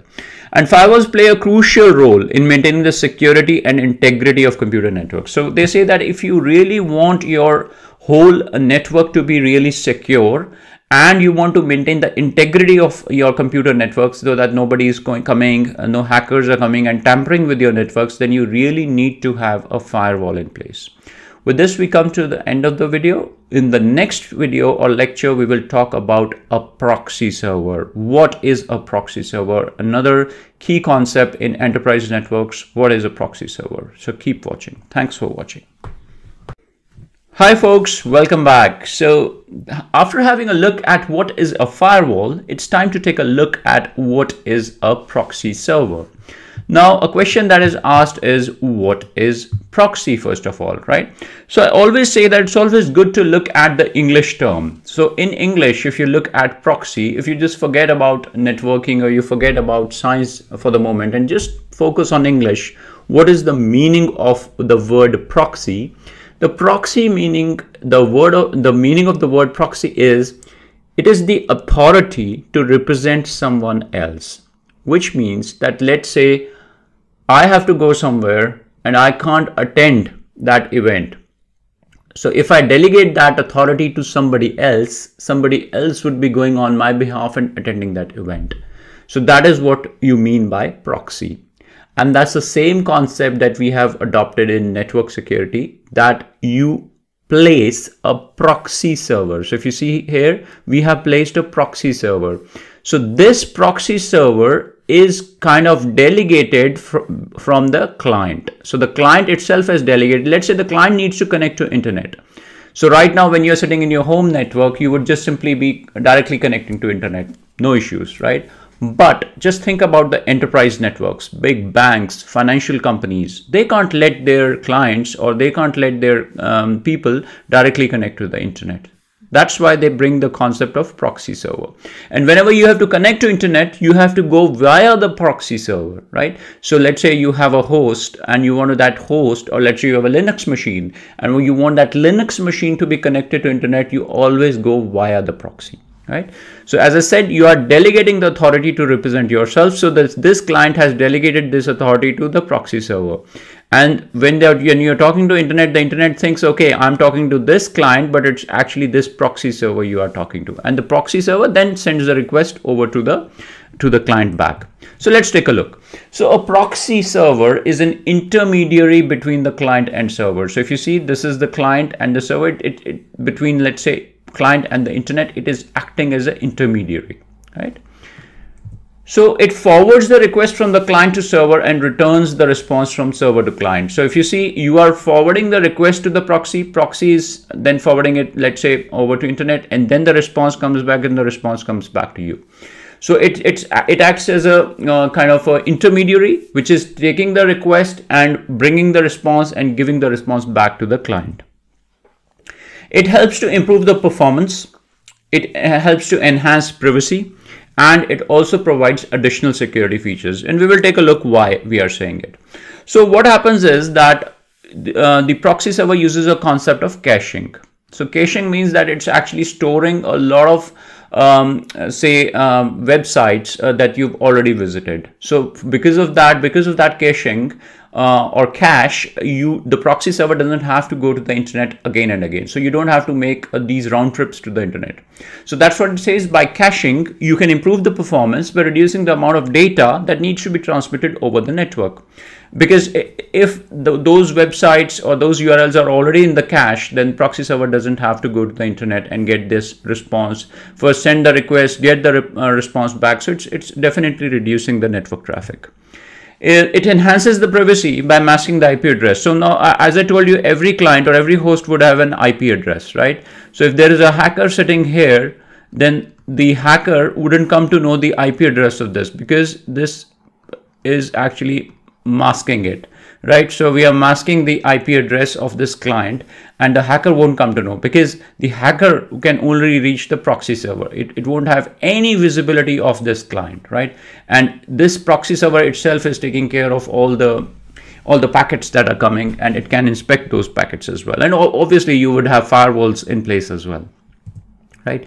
So it helps with content filtering and malware scanning. So if let's say a hacker is trying to send you some malware, or it can even so the proxy server can even do the content filtering for you, like we call it the packet inspection. You can inspect the packets whether they are coming from the authorized source or not. right? Proxy servers can block malicious content. So as I said, it prevents you from malware, phishing scams, and other forms of cyber attacks as well. So it's very important to have a proxy server in place. And we do have a concept of reverse proxy servers as well. Now here we are talking about a client all the time. Like you guys, you're sitting in a bank, you're working on or talking to internet, but just think about the web servers, right?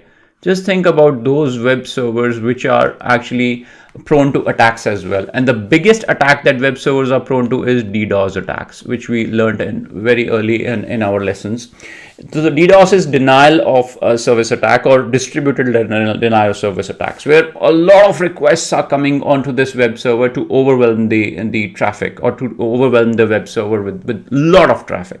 So that is where it says that if you have a reverse proxy server, then it can actually protect your web server as well. Same way, the hacker can't reach the web server. The hacker will have to go via the proxy server, and they can't directly attack a web server. So it helps to prevent the attacks such as distributed denial of service attacks.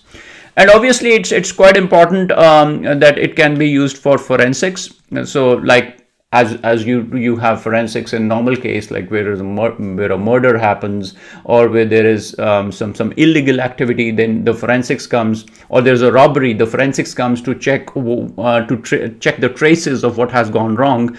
Same way in network security, cybersecurity, we have a concept of forensic analysis, right? You would have to check what has gone wrong, who was trying to barge into your network at that time. So this is normally in computers, we'll always check through the monitoring and through the log activity. So proxy servers again help you to monitor and log the network activity, which actually provides a lot of valuable information for forensic analysis. So I believe now you got a very good understanding of what a proxy server is, what is a firewall. It's time to take a look at what is a DMZ. Very important concept. Again, in cybersecurity, you will see a lot of PMs, a lot of network guys talking all the time about your DMZs. What are DMZs? We'll take a good look in the next video. Thanks for watching. Hello and welcome. It's time to take a look at another interesting concept called DMZ, right? You would have definitely heard this term DMZ wherever your security folks are talking or your network admins are talking to each other. Now, what exactly is DMZ? Before understanding that, I think it's important to look at a bit of a history to understand from where we got this term, right? So it all actually started back in year, I would say 1953, when we were having the Korean War between North Korea and South Korea. So when the war ended, they came up with a strip of land that served as a buffer zone. So if you see this orange bit, this is the stretch of land, or they also used to call it a buffer zone, where no military activity can take place. So you have soldiers here, you have soldiers here, but no soldier can actually come in this kind of zone, which is a buffer zone. And this they call it as a demilitarized zone, DMZ. So what our network folks have done, they have adopted this concept of DMZ and implemented it in network security. So let's take a look how it works. So a DMZ, as I said, stands for demilitarized zone. As you can see, this stretch of land, and we call it a buffer zone. So it says it's a network security concept that involves creating a buffer zone. Same way, like you're creating a buffer zone between the internet and the organization's internal network, right? So as we have this between North Korea and South Korea, same way we are saying we are creating a buffer zone between the internet and the organization's internal network. So the DMZ typically contains services that are accessible from the internet, such as web servers, email servers, FTP servers, right? Now, if you want to really understand it, the best way to look at it is this diagram. So let's say this is your public internet, and this is your public facing resources. When I say public facing resources, these could be your web servers, right? And when I say private sources, I could say a database server. It could be a database server. It could be your clients, right? All of them are sitting here. So what are we doing in a DMZ is we are creating this entire buffer zone, if you see this. And this entire buffer zone is created by having, let's say, firewalls in place. You can have proxy servers. So whatever concepts we already learned about firewalls, about proxy servers, this is that area where we would be keeping it. But have a look. What we do is, first of all, we place a firewall between the public internet and the public facing resources. So let's say you have web servers which are public facing, right? Anybody can go on the internet and log on to those websites, those URLs. So they are public facing. So what are we doing? We are actually placing a firewall in between, which is called a perimeter firewall, right? So you're placing a perimeter firewall. So whatever we learned about firewall, you are doing the packet inspection, you are blocking malicious traffic, all that is happening here, right? So the traffic comes here, and then before it actually reaches your private resources like database servers, your specific clients, again we put another firewall which we call the internal firewall. So the first filtration takes place here, the second filtration takes place here, and then the traffic comes and reaches the database servers or the private resources or the clients. So just look at it, how secure we are making our network here. Because if we just get rid of these firewalls, anybody could have easily reached the internet and the malicious traffic could have come inside, or say the websites that should have been blocked would be accessible as well. So that's where this DMZ or demilitarized zone is very important. So that's what it says. It is an additional layer of security by separating these publicly accessible services from the internal network where sensitive data and critical resources are stored. So this is our area where sensitive data, because its database servers are there, our clients are there, all the sensitive data is stored here. And as I already told you, it's implemented using firewalls. So you are implementing multiple firewalls, proxy servers on and other network security devices to control the flow of data between internet and the DMZ. Right. Quite important. A poorly designed DMZ can create security vulnerabilities. Obviously, right? If you are not designing your DMZ in a particular way, then you are creating holes here, right? So anybody could go through your network and go onto your database servers or clients as well. So it's very important that a careful design is done for these DMZs. DMZs are commonly used in enterprise networks data centers. So it's something that you won't see in your home network, right? It is normally big enterprises, big banks, I would say financial companies, they would be using DMZs, and even the cloud vendors, Oracle, Amazon, AWS, Azure, they would be having DMZs in their data centers as well, right? And also some web hosting environments. So DMZs can help to optimize the network performance, obviously, because if let's say it was not there, all the filtration that is happening here, all the packet inspection that is happening here, and also that is happening here would put a lot of traffic, or the direct traffic would go on to the private resources. So that's why it's very important that it can help you to optimize the network performance, because it offloads the traffic that would have otherwise been directed to internal network. So you're offloading that traffic, you're taking care of those filtrations here itself before it actually hits your internal network. So I think by now you've got a very, very good understanding of what is a DMZ. So thanks for watching, guys. Hello and welcome. So one of the key protocols that we study is SSH. So SSH is a kind of protocol that comes into picture whenever you are talking to a client and a server. So let's say you are let's say sitting on a Mac system or a Windows system, and you need to connect to a host. Probably it could be a Linux host that you have created in the cloud. So it could be that you have created a cloud machine in AWS, Azure, Oracle Cloud, and you want to connect to this machine from your client. So what protocol do we use? So we use an SSH protocol here. So what does SSH stand for? So the SSH stands for the secure shell. So S stands for secure and SH stands for shell.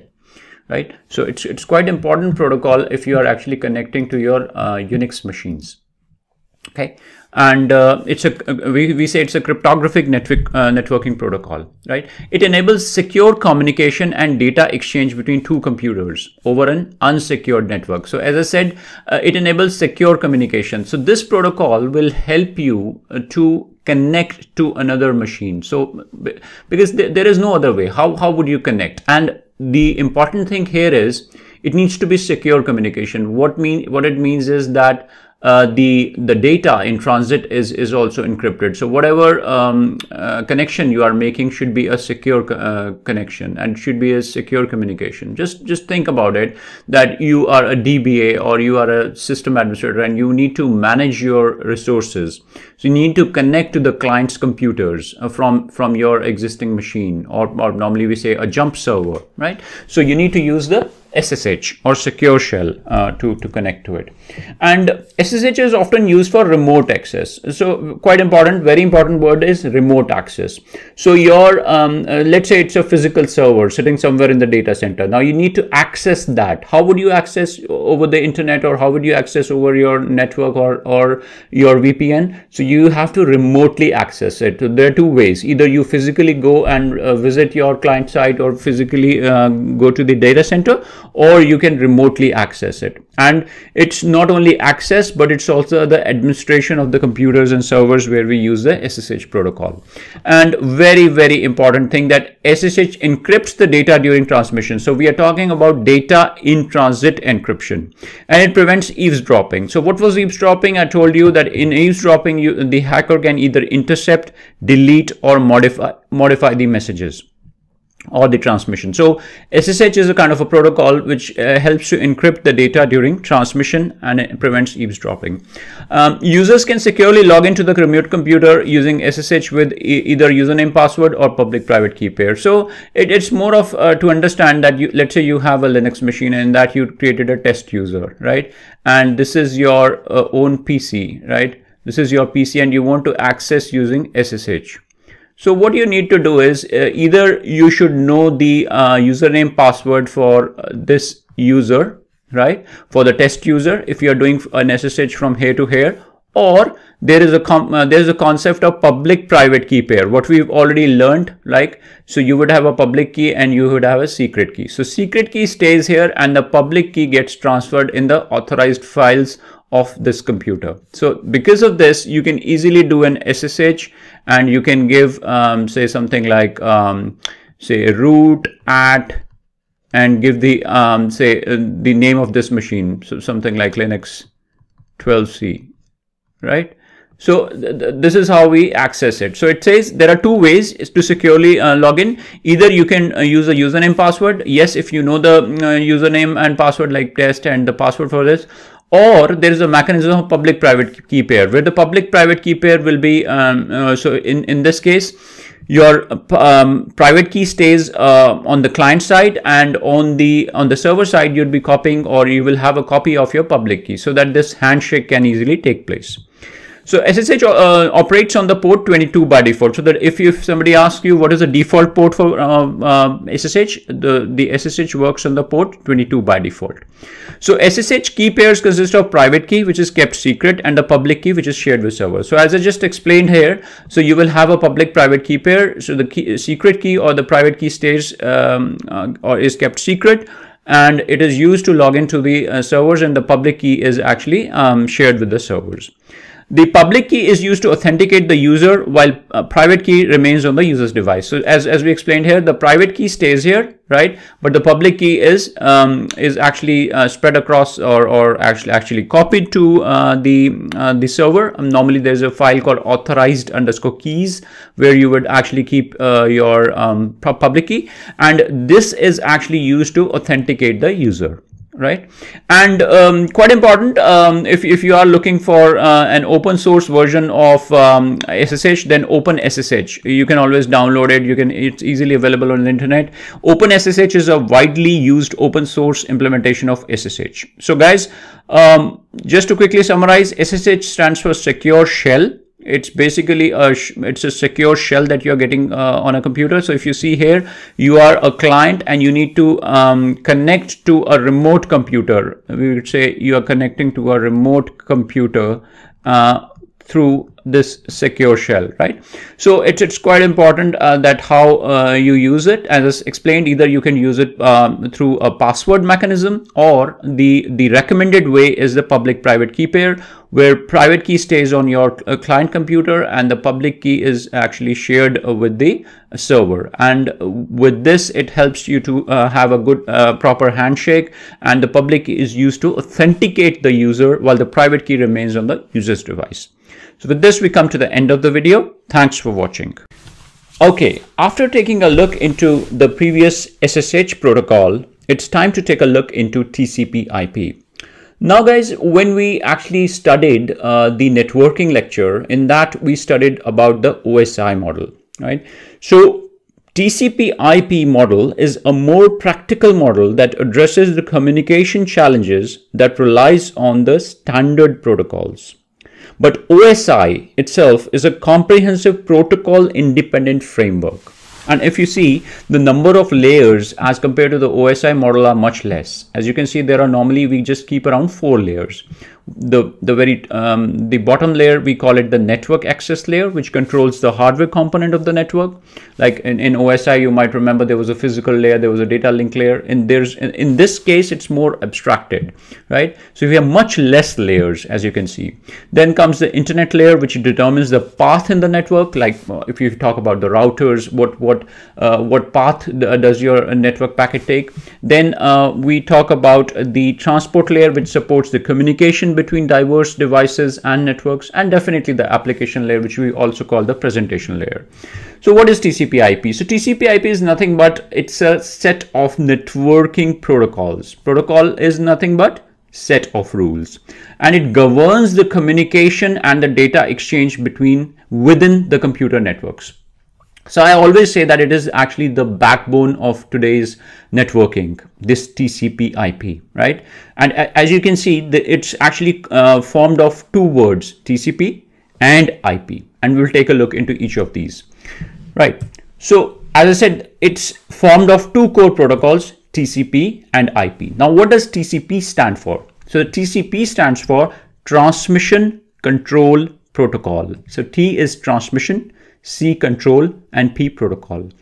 What it does is it's provide reliable connection oriented data transmission, which ensures data integrity and error handling.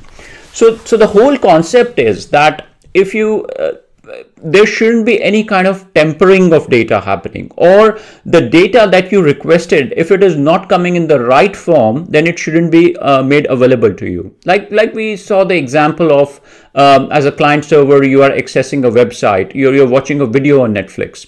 So as I told you that the packets, they all first get accumulated.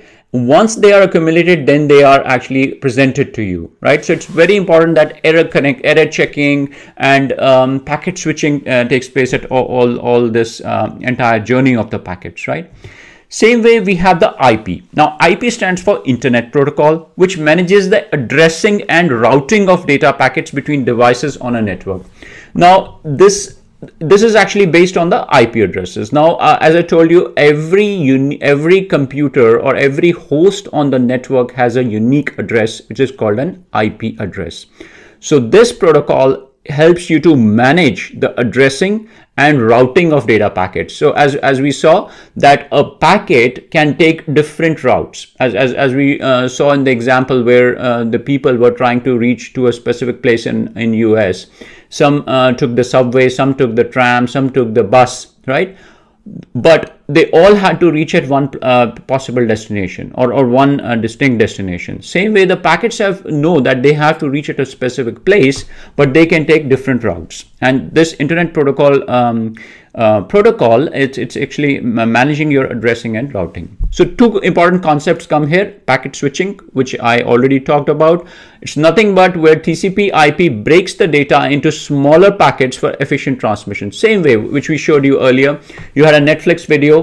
You can't simply just play a Netflix video. So when the server sends it, the server will actually send it in millions of packets. And all these packets will start traveling from US, let's say coming all the way to UK, right? They will take different routes. They will go through hop by hop, they will choose different routers. And as it says, these packets travel independently across the network and are reassembled at the destination, right? So this is TCP/IP. Then the next concept, all part of TCP/IP, which we studied, more of IP, is its addressing, right? As I said, the devices on TCP/IP network are assigned IP addresses, which we told you that every host on the network will have a unique IP address. So this is where addressing comes into picture. And we did discuss that there are two types of addressing mechanisms, IPv4 and IPv6. So now you would have noticed that a lot of cloud vendors are actually increasing the price of the IPv4 public IP addresses, because the number of public IP addresses that are available is reducing. So that's why they really want the companies or people to start migrating to the newer form of newer version of IP addressing, which is IPv6, right? So with this, we come to the end of the lecture on TCP/IP. I believe you've got good understanding of what is TCP/IP. We break the TCP/IP into two protocols: TCP protocol, which is more of for providing a connection-oriented data transmission, which ensures data integrity, error handling, and the IP part is more for the addressing and routing of data packets. So thanks for watching. Hi folks, welcome back.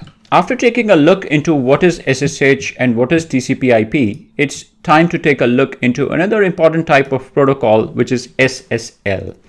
And guys, I always say SSL is the backbone for secure communication over the internet.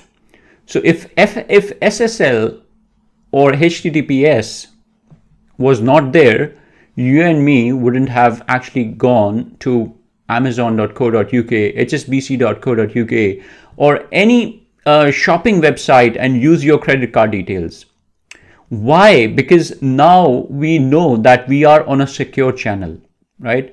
Because it's all encrypted. When we are talking to a server, like say when you're talking to Amazon.co.uk or when you're talking to Myntra.com, you know that the traffic is encrypted, and it's all thanks to SSL, right? Let's take a look what is SSL. So SSL stands for Secure Socket Layer. SSL, Secure Socket Layer. It's a cryptography protocol that provides secure communication over internet. And the good thing is, whatever I'll go through it, it will be so easy for you guys now, because we have studied everything what we will talk about in depth. So now I just don't need to go into too much depth. I'll just mention it and you can go back to your previous lessons and those things would be fresh in your mind, because we've done really deep dive on those. So it's commonly used to establish a secure communication between users, web browser and website server. So as we said, you are sitting on a client here, and let's say you are accessing HSBC or Myntra.com, right? So you are basically reaching a server here, right? So you are reaching a server or a web server, right? So it is establishing a secure connection between users' web browser and the web server. So all this communication that is taking place back and forth is secure. How it is secure? We say there is a concept of encryption. So SSL will encrypt the data exchange between the user's browser and server, which ensures sensitive information remains confidential. So this entire traffic is encrypted. So if a man in the middle comes, or if a hacker comes here, right? So the hacker won't see anything because it's all encrypted.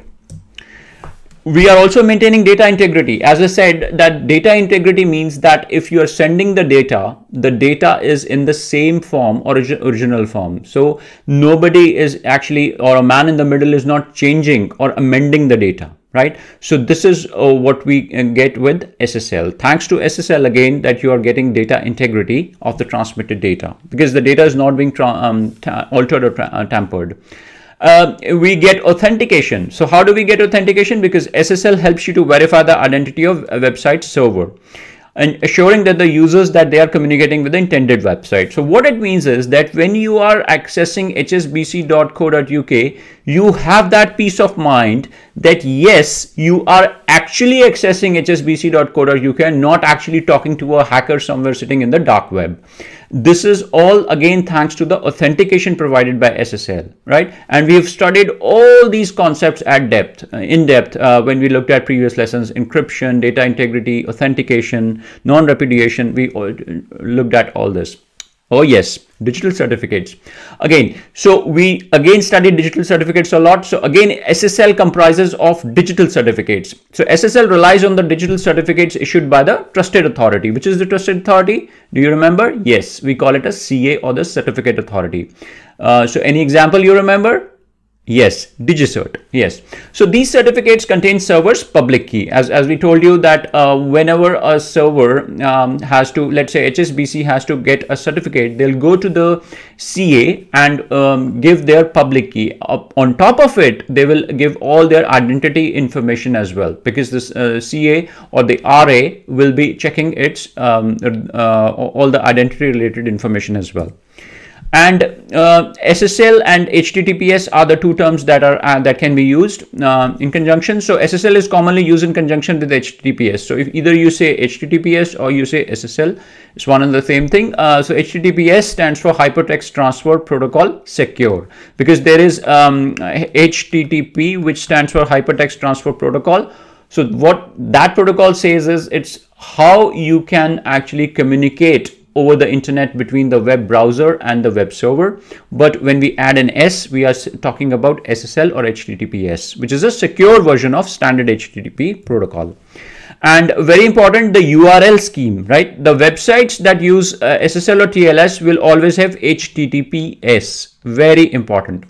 So if you are not having HTTPS, or if you're just going HTTP, although in today's world you shouldn't be having HTTP websites, because it means if you're having an HTTP website, what it means is that any hacker can sniff the data. They can see the data, because the data would be traveling in plain text. You wouldn't want that. That's why it's very important that your website should be using HTTPS, which ensures that it is a secure connection. And another thing we saw in previous videos was a padlock icon. Always remember that this is the kind of icon that you will see. Maybe it was not a good drawing. So yeah, something like this, a padlock icon, a lock kind of icon comes on the website, which actually shows on the address bar, which shows that it is a secure communication, right? And very important thing, and we will see in the next video as well, what is TLS and difference between SSL and TLS.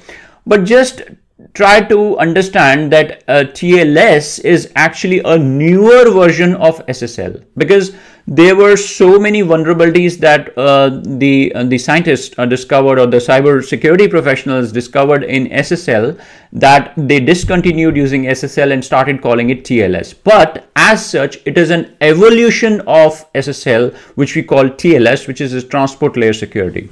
So SSL has gone through several versions, including SSL 2.0, 3.0 and TLS, right?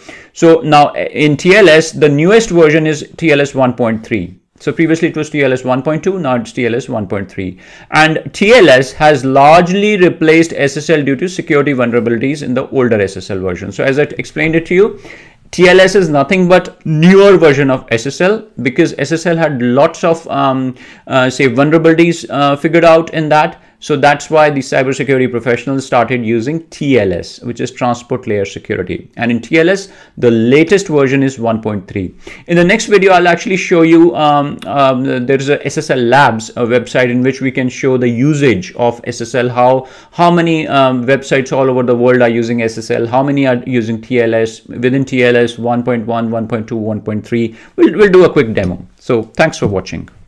Welcome to a very interesting demo on the usage of SSL versus TLS. So all you need to do is just go to sslabs.com, and there is a website which actually says that SSL Pulse is a continuous and global dashboard for monitoring the quality of SSL versus TLS support over the time. And they are talking about 150,000 SSL and TLS enabled websites, which is based on Alexa's list of most popular websites. So there is a list of most popular websites, and this is what SSL Pulse does. It does a scan of all those sites, and based on that, it collects the data and gives you on a dashboard. And this is very interesting things that it will tell you. If you see, it says that a number of total sites that it surveyed was around 135,000. And there were still a lot of websites. If you see, around 51,599 sites were there which were having inadequate security, which means either they were not using the right protocol, or the key length that they were using for their encryption was too small. So there could be several reasons for that. And based on that, it actually gives every site some kind of a ranking, that whether you are in the A+ category, you are in A or A- category. So if you see, around 61% of the sites were actually in A category, and around 35.8% of them were in B category. But still, guys, today we are talking about something 2023, and still there are so many websites which are actually in C, D, and even F category, right? These could be the websites which are not even using secure socket layers. They are actually using something like an HTTP mechanism. Then it actually also tells you the certificate chains. It shows, okay, 98% of the sites have complete certificate chains. So you might remember we studied the certificate chains, where there is a top down from the top CA, you have the intermediate CA, and then you have the actual web server, right? So but there are something like 2,498 websites which are still having incomplete certificate chains, which is a big vulnerability in the security of the website, right? Same way, it shows the protocol support. So if you see here, look at the graphs, it actually indicates that people are still using SSL 2.0, 3.0, which has been deprecated a while back. But most of the websites, if you see, 99.9% of the sites that were surveyed were using TLS 1.2. And ideally, if you ask me today, they should be on TLS 1.3 protocol, because it's the newest and more secure protocol as compared to TLS 1.2. So there should be a transition from TLS 1.2 to TLS 1.3.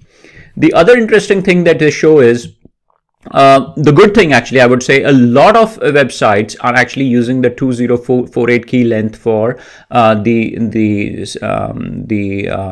encryption, right? That is what we studied when we were learning about encryption. But there are certain sites which are using 3072, which is a bigger key length, which is always good. And if you see here, it also says which is the best protocol support. So if you see, the transition is more towards TLS 1.3. So the aim of the cybersecurity professionals is that this graph should go and be on the lower side, and TLS 1.3 should be on a higher side. So more websites should start utilizing TLS 1.3. Right?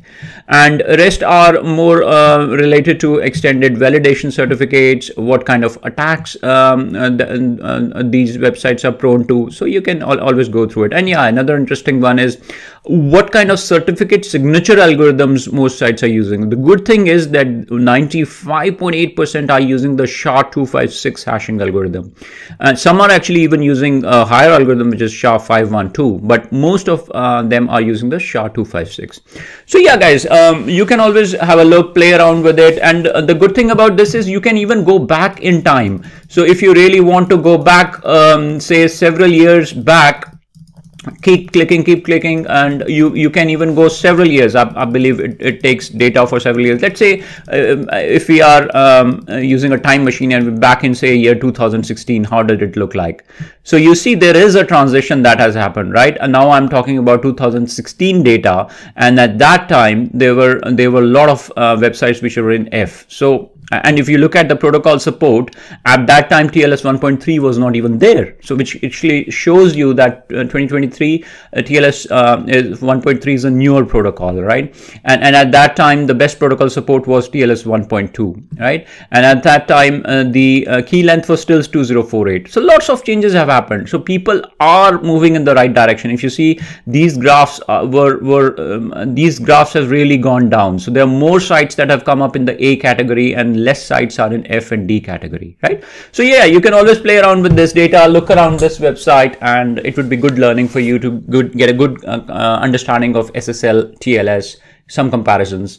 In the next lesson, we'll actually do some further theoretical comparisons between SSL and TLS. Thanks for watching. Oh, this would be a short and crisp comparison between SSL and TLS. So we already talked about SSL and TLS a bit, but this one will give you a quick comparison between SSL and TLS. So SSL, or the secure socket layer, was developed by Netscape, right? You might remember there was a Netscape Navigator web browser. It's been ages back. Netscape was very popular. So Netscape was a company which actually developed the secure socket layer. And TLS, which is the newer version of SSL, you can call it that way, it was developed by the IETF. So IETF stands for the Internet Engineering Task Force. So SSL was first released back in 1995. So it was released as version 2.0, and it was released back in 1995. So TLS almost released after 4 years. It was released in the year 1999. So SSL has around 3 versions, which includes the SSL 1.0, 2.0, and SSL 3.0. So after SSL 3.0, they didn't release any further versions of SSL because it was agreed that SSL has a lot of vulnerabilities. That's why they came up with TLS. And TLS has 4 versions, which started from TLS 1.0, 1.1, 1.2, and this is the most recent, which is TLS 1.3. And this is the recommended version that you should be using for your websites. And all versions of SSL have been deprecated due to security flaws. Very important, all versions. But still, when we saw in SSL labs, still there are so many websites, thousands, which are still using SSL, which they shouldn't be using because they are already having vulnerabilities. They're already having vulnerability flaws, security flaws, so they shouldn't be using it. And on the TLS side, TLS 1.0 and 1.1 have been deprecated since 2020, right? And 1.2 and 1.3 are in use. And the recommendation is that even if you're on 1.2, you should be moving on to TLS 1.3. Or any new websites that are coming up, they should always straight away go to TLS 1.3. And just a quick comparison between how the connection is made. In SSL, the connection uses a port, and in TLS, it uses a protocol. So clear distinction. So it uses a port to set up the explicit connection, and this uses a protocol to set up the implicit connection. So right. And yes, in terms of how it authenticates the messages, or the kind of encryption it's based on MAC, which is message authentication code, but in TLS they use HMAC. So H is the additional thing. H stands for hash-based MAC message authentication code. So it's straight away related to what we did. We did a deep dive on hashing. What was hashing? You just pass your message through a hashing algorithm to get a fixed length output, right? And then you can encrypt it using your private key. Right. So that is what the TLS is based on. So TLS uses hashing, but the SSL doesn't use hashing, and uses MAC. So just a very, very quick, I would say, comparison between SSL and TLS. In the next video, we will take a look at another newer protocol for security, which is MTLS. Thanks for watching. Okay, so the time has come to look at MTLS. What does MTLS stand for? So MTLS stands for mutual TLS, right? So as the name suggests, mutual, it is both ways. So till now, whenever we talked about TLS, we have talked about the client and the server. And every time we said you have a client and you have a server, But in this case, let's say when you are visiting a website like HSBC or you're visiting Amazon, the server used to send you the digital certificate, right? The server always used to send you the digital certificate. Client never used to send a digital certificate. And this digital certificate was always signed by the trusted authority, which was the certificate authority or a CA. And this is why we call it a one-way TLS, right? But what happens in a MTLS, as the name suggests, mutual TLS, here the server tells the client, hey client, if you want to talk to me, you also need to provide me the certificate, because I need to ensure that you are the right person I'm talking to. Because till now in one-way TLS, it doesn't matter to the server whatever the client is, because in one-way TLS, we just want to ensure that we are actually talking to HSBC or we are talking to Amazon.co.uk. But here, the server is questioning the client that, hey, if you want to talk to me, you need to provide the certificate as well. And that's why an MTLS is called a two-way TLS. Right. So, and if you see this example in this, it will get really easy for you. So here, the client connects to the server. And as we studied in one-way TLS, the server presents the TLS certificate. So the server sends its TLS certificate to the client. The client verifies the server's certificate, because how it verifies, I told you that the web browser will check based on the CA's public key, right? And in this case, then number 4 is the client presents the TLS certificate. Now it's client's turn. So server asks, hey, I've already given you the certificate. Now you need to give me your certificate back. I need to check as well, right? So the client presents the TLS certificate, the server verifies the client certificate, and server grants the access. So once the server has granted the access, then this secure communication starts taking place between the client and server. And this is all encrypted communication. So let's take a look. So MTLS stands for mutual TLS or mutual authentication. MTLS enforces mutual authentication requiring both client and server to present a valid digital certificate, right? That is what we understood. And as I said, this is also called a two-way TLS, and we call it two-way trust. So in MTLS, client verifies the authenticity of the server certificate and server verifies the authenticity of the client certificates. It's as simple as that. Please don't get yourself confused.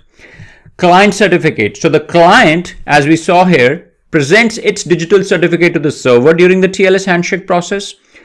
This certificate contains the client's public key and signed by the trusted CA. Same like what the server used to do. Like if you were Amazon.co.uk or Cloud Alchemy or say HSBC, you used to get your certificate, digital certificate signed by a trusted CA, and you used to put your public key inside that certificate. Same way, the client has to put its public key and get it signed by the CA. Same way you will see what happens in server certificate. Exactly the same thing. The server presents its digital certificate to the client, and the server certificate also contains the public key. So server's public key here and signed by a trusted CA. Same concept. And yes, so because it is two-way TLS, we are adding an additional layer of security here, right? So MTLS adds extra layer of security by ensuring both parties are authenticated, because previously the server didn't care whoever you are, the client, whoever is asking for services from the server used to give that service. But now they are saying this mitigates the risk associated with unauthorized access or man-in-the-middle attacks, because here now both the client and server know each other and they know, yes, we are part of the same trusted CA and we know each other and we can securely connect and talk to each other.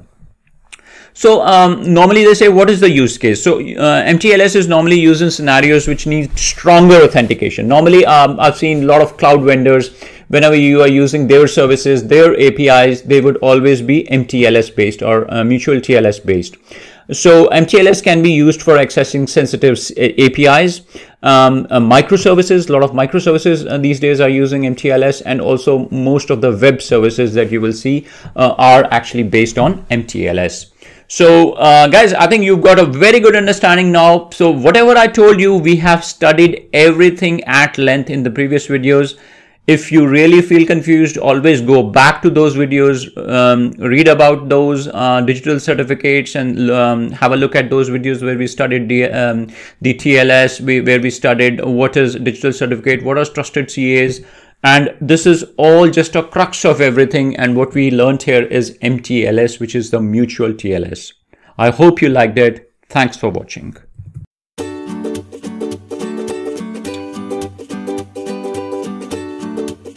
Hello and welcome. So one of the key protocols that we study is SSH. So SSH is a kind of protocol that comes into picture whenever you are talking to a client and a server. So let's say you are let's say sitting on a Mac system or a Windows system, and you need to connect to a host. Probably it could be a Linux host that you have created in the cloud. So it could be that you have created a cloud machine in AWS, Azure, Oracle Cloud, and you want to connect to this machine from your client. So what protocol do we use? So we use an SSH protocol here. So what does SSH stand for? So the SSH stands for the secure shell. So S stands for secure and SH stands for shell. Right, so it's quite important protocol if you are actually connecting to your Unix machines. Okay, and it's we say it's a cryptographic networking protocol. Right, it enables secure communication and data exchange between two computers over an unsecured network. So as I said, it enables secure communication. So this protocol will help you to connect to another machine. So because there is no other way. How would you connect? And the important thing here is it needs to be secure communication. What it means is that the data in transit is also encrypted. So whatever connection you are making should be a secure connection and should be a secure communication. Just think about it, that you are a DBA or you are a system administrator and you need to manage your resources. So you need to connect to the client's computers from your existing machine, or normally we say a jump server, right? So you need to use the SSH or secure shell to connect to it. And SSH is often used for remote access. So quite important, very important word is remote access. So your let's say it's a physical server sitting somewhere in the data center. Now you need to access that. How would you access over the internet, or how would you access over your network or your VPN? So you have to remotely access it. So there are two ways. Either you physically go and visit your client site, or physically go to the data center, or you can remotely access it. And it's not only access, but it's also the administration of the computers and servers where we use the SSH protocol. And very, very important thing, that SSH encrypts the data during transmission. So we are talking about data in transit encryption, and it prevents eavesdropping. So what was eavesdropping? I told you that in eavesdropping, the hacker can either intercept, delete, or modify the messages or the transmission. So SSH is a kind of a protocol which helps to encrypt the data during transmission, and it prevents eavesdropping. Users can securely log into the remote computer using SSH with either username, password, or public private key pair. So it's more of to understand that let's say you have a Linux machine and that you created a test user, right? And this is your own PC, right? This is your PC and you want to access using SSH. So what you need to do is either you should know the username password for this user, right? For the test user, if you are doing an SSH from here to here, or there is a concept of public private key pair, what we've already learned. Like, so you would have a public key and you would have a secret key. So secret key stays here and the public key gets transferred in the authorized files of this computer. So because of this, you can easily do an SSH, and you can give say something like say root at, and give the say the name of this machine, so something like Linux 12C, right? So this is how we access it. So it says there are two ways to securely log in. Either you can use a username password. Yes, if you know the username and password, like test and the password for this. Or there is a mechanism of public private key pair, where the public private key pair will be so in this case your private key stays on the client side, and on the server side you'll be copying, or you will have a copy of your public key, so that this handshake can easily take place. So SSH operates on the port 22 by default. So that if somebody asks you what is the default port for SSH, the SSH works on the port 22 by default. So SSH key pairs consist of private key, which is kept secret, and the public key, which is shared with servers. So as I just explained here, so you will have a public private key pair. So the secret key or the private key stays or is kept secret, and it is used to log into the servers, and the public key is actually shared with the servers.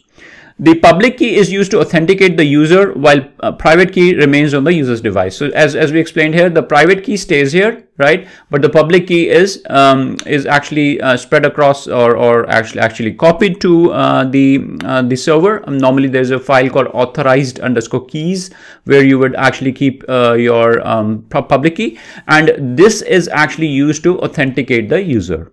Right, and quite important, if you are looking for an open source version of SSH, then OpenSSH, you can always download it. It's easily available on the internet. OpenSSH is a widely used open source implementation of SSH. So guys, just to quickly summarize, SSH stands for Secure Shell. It's basically it's a secure shell that you're getting on a computer. So if you see here, you are a client and you need to connect to a remote computer. We would say you are connecting to a remote computer through this secure shell, right?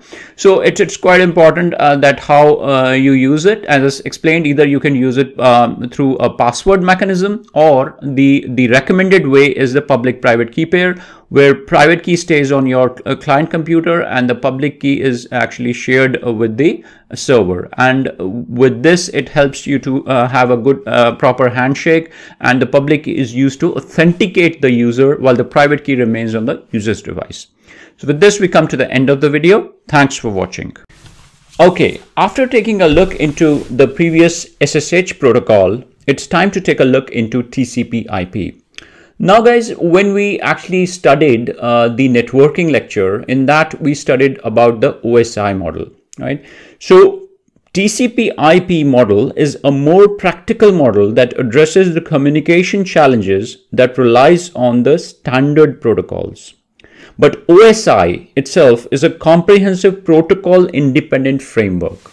And if you see, the number of layers as compared to the OSI model are much less. As you can see, there are normally, we just keep around 4 layers. The bottom layer, we call it the network access layer, which controls the hardware component of the network. Like in OSI, you might remember there was a physical layer, there was a data link layer, and in this case, it's more abstracted, right? So we have much less layers, as you can see. Then comes the internet layer, which determines the path in the network. Like if you talk about the routers, what path does your network packet take? Then we talk about the transport layer, which supports the communication between diverse devices and networks, and definitely the application layer, which we also call the presentation layer. So what is TCP/IP? So TCP/IP is nothing but it's a set of networking protocols. Protocol is nothing but set of rules, and it governs the communication and the data exchange within the computer networks. So I always say that it is actually the backbone of today's networking, this TCP/IP, right? And as you can see, it's actually formed of 2 words, TCP and IP, and we'll take a look into each of these, right? So as I said, it's formed of 2 core protocols, TCP and IP. Now, what does TCP stand for? So TCP stands for Transmission Control Protocol. So T is transmission, C control, and P protocol. What it does is it's provide reliable connection oriented data transmission, which ensures data integrity and error handling.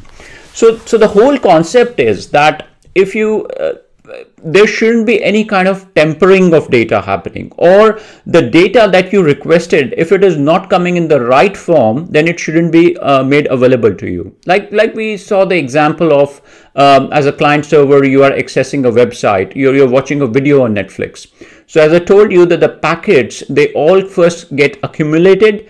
Once they are accumulated, then they are actually presented to you, right? So it's very important that error checking and packet switching takes place at all this entire journey of the packets, right? Same way we have the IP. Now IP stands for Internet Protocol, which manages the addressing and routing of data packets between devices on a network.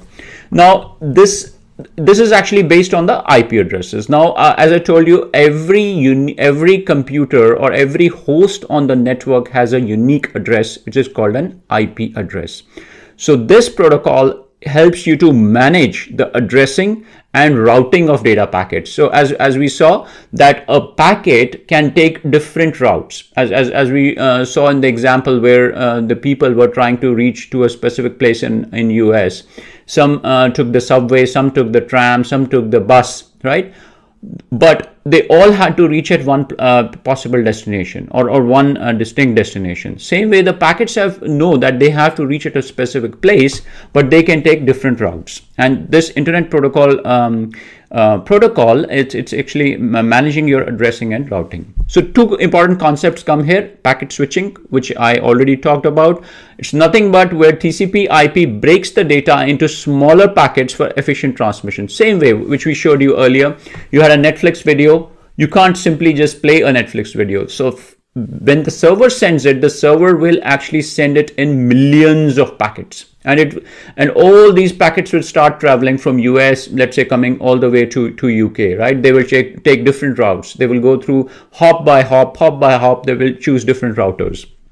And as it says, these packets travel independently across the network and are reassembled at the destination, right? So this is TCP IP.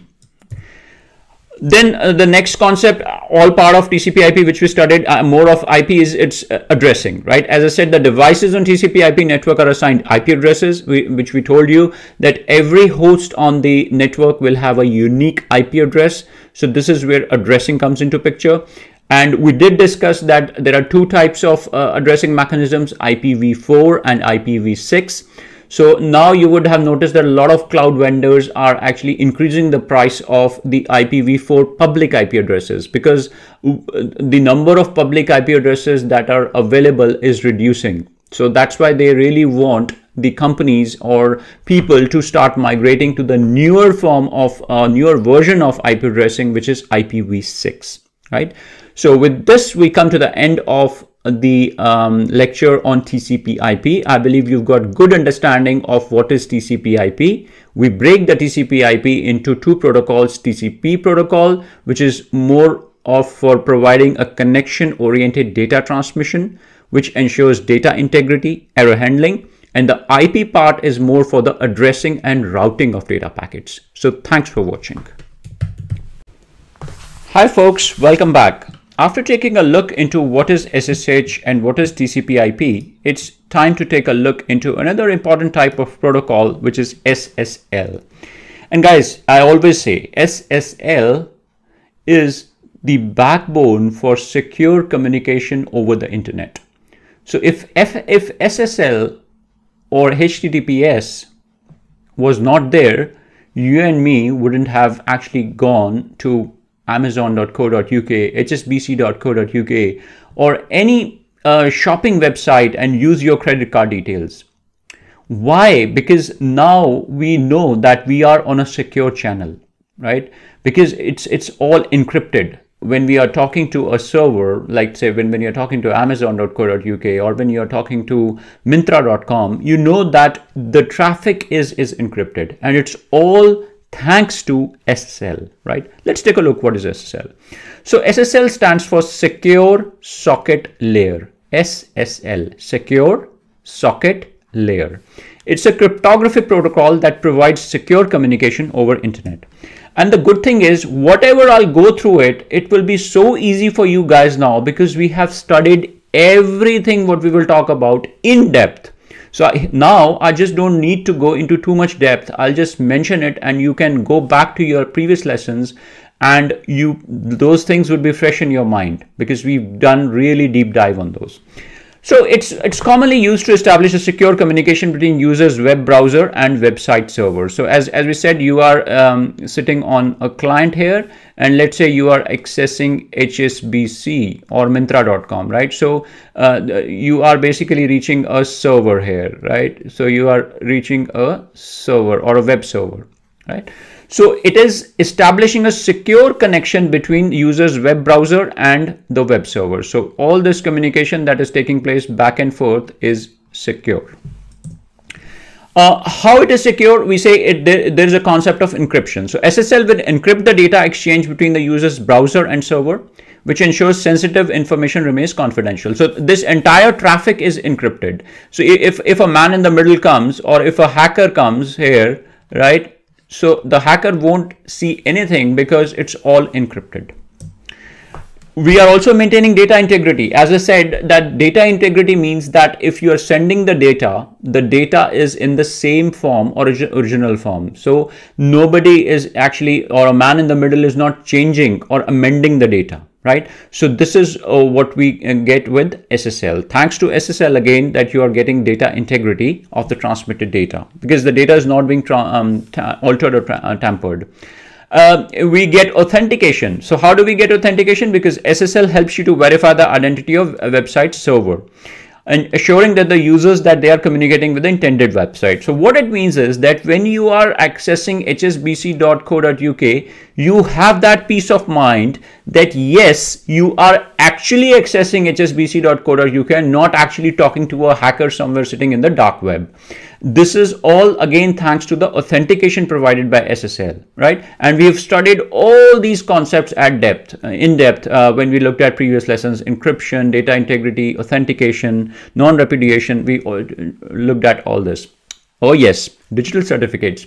Again, so we again studied digital certificates a lot. So again, SSL comprises of digital certificates. So SSL relies on the digital certificates issued by the trusted authority. Which is the trusted authority? Do you remember? Yes, we call it a CA, or the certificate authority.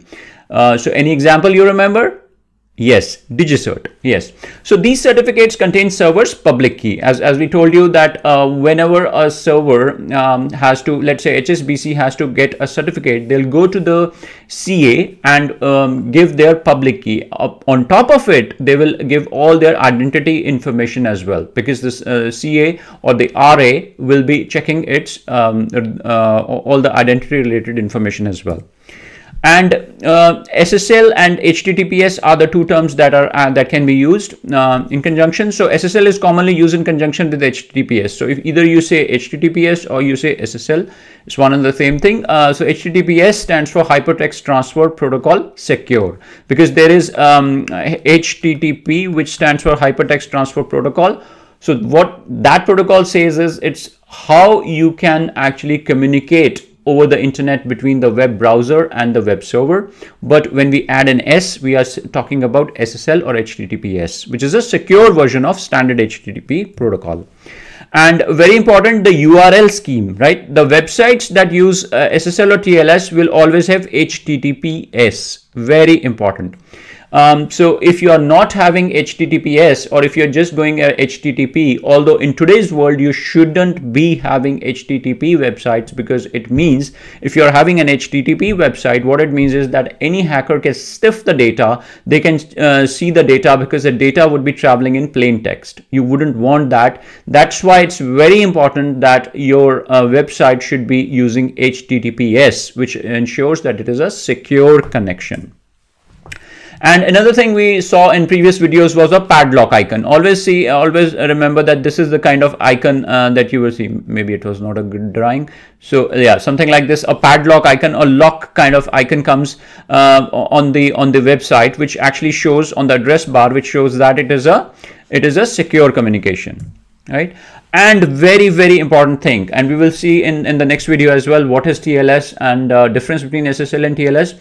But just try to understand that TLS is actually a newer version of SSL, because there were so many vulnerabilities that the scientists discovered, or the cybersecurity professionals discovered in SSL, that they discontinued using SSL and started calling it TLS. But as such, it is an evolution of SSL, which we call TLS, which is a transport layer security. So SSL has gone through several versions, including SSL 2.0, 3.0 and TLS, right? So now in TLS, the newest version is TLS 1.3. So previously it was TLS 1.2, now it's TLS 1.3.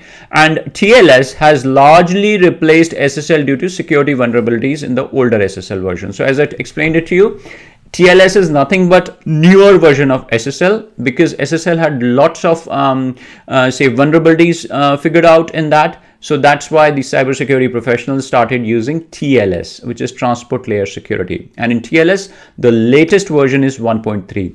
In the next video, I'll actually show you, there is a SSL Labs, a website in which we can show the usage of SSL, how many websites all over the world are using SSL, how many are using TLS, within TLS 1.1, 1.2, 1.3. We'll do a quick demo. So thanks for watching.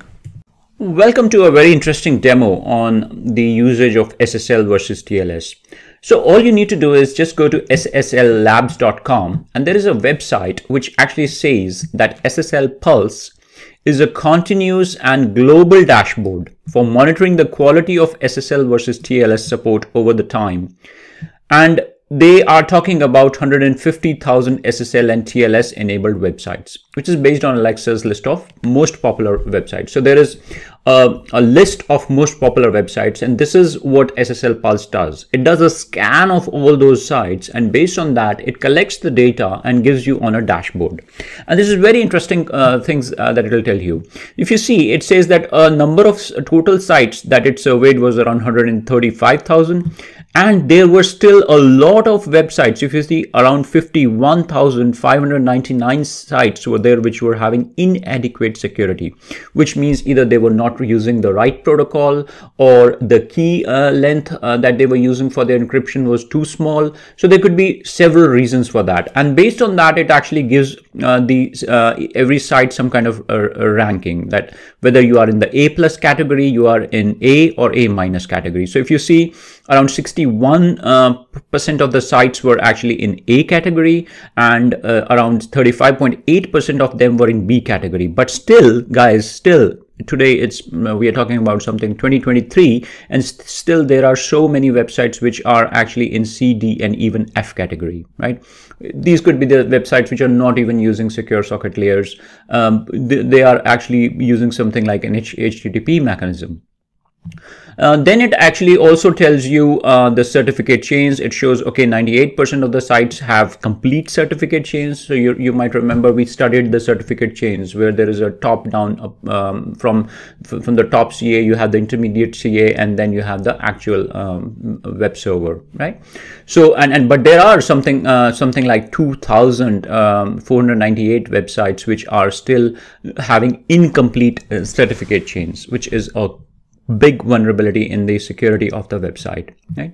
Same way it shows the protocol support. So if you see here, look at the graphs, it actually indicates that people are still using SSL 2.0, 3.0, which has been deprecated a while back.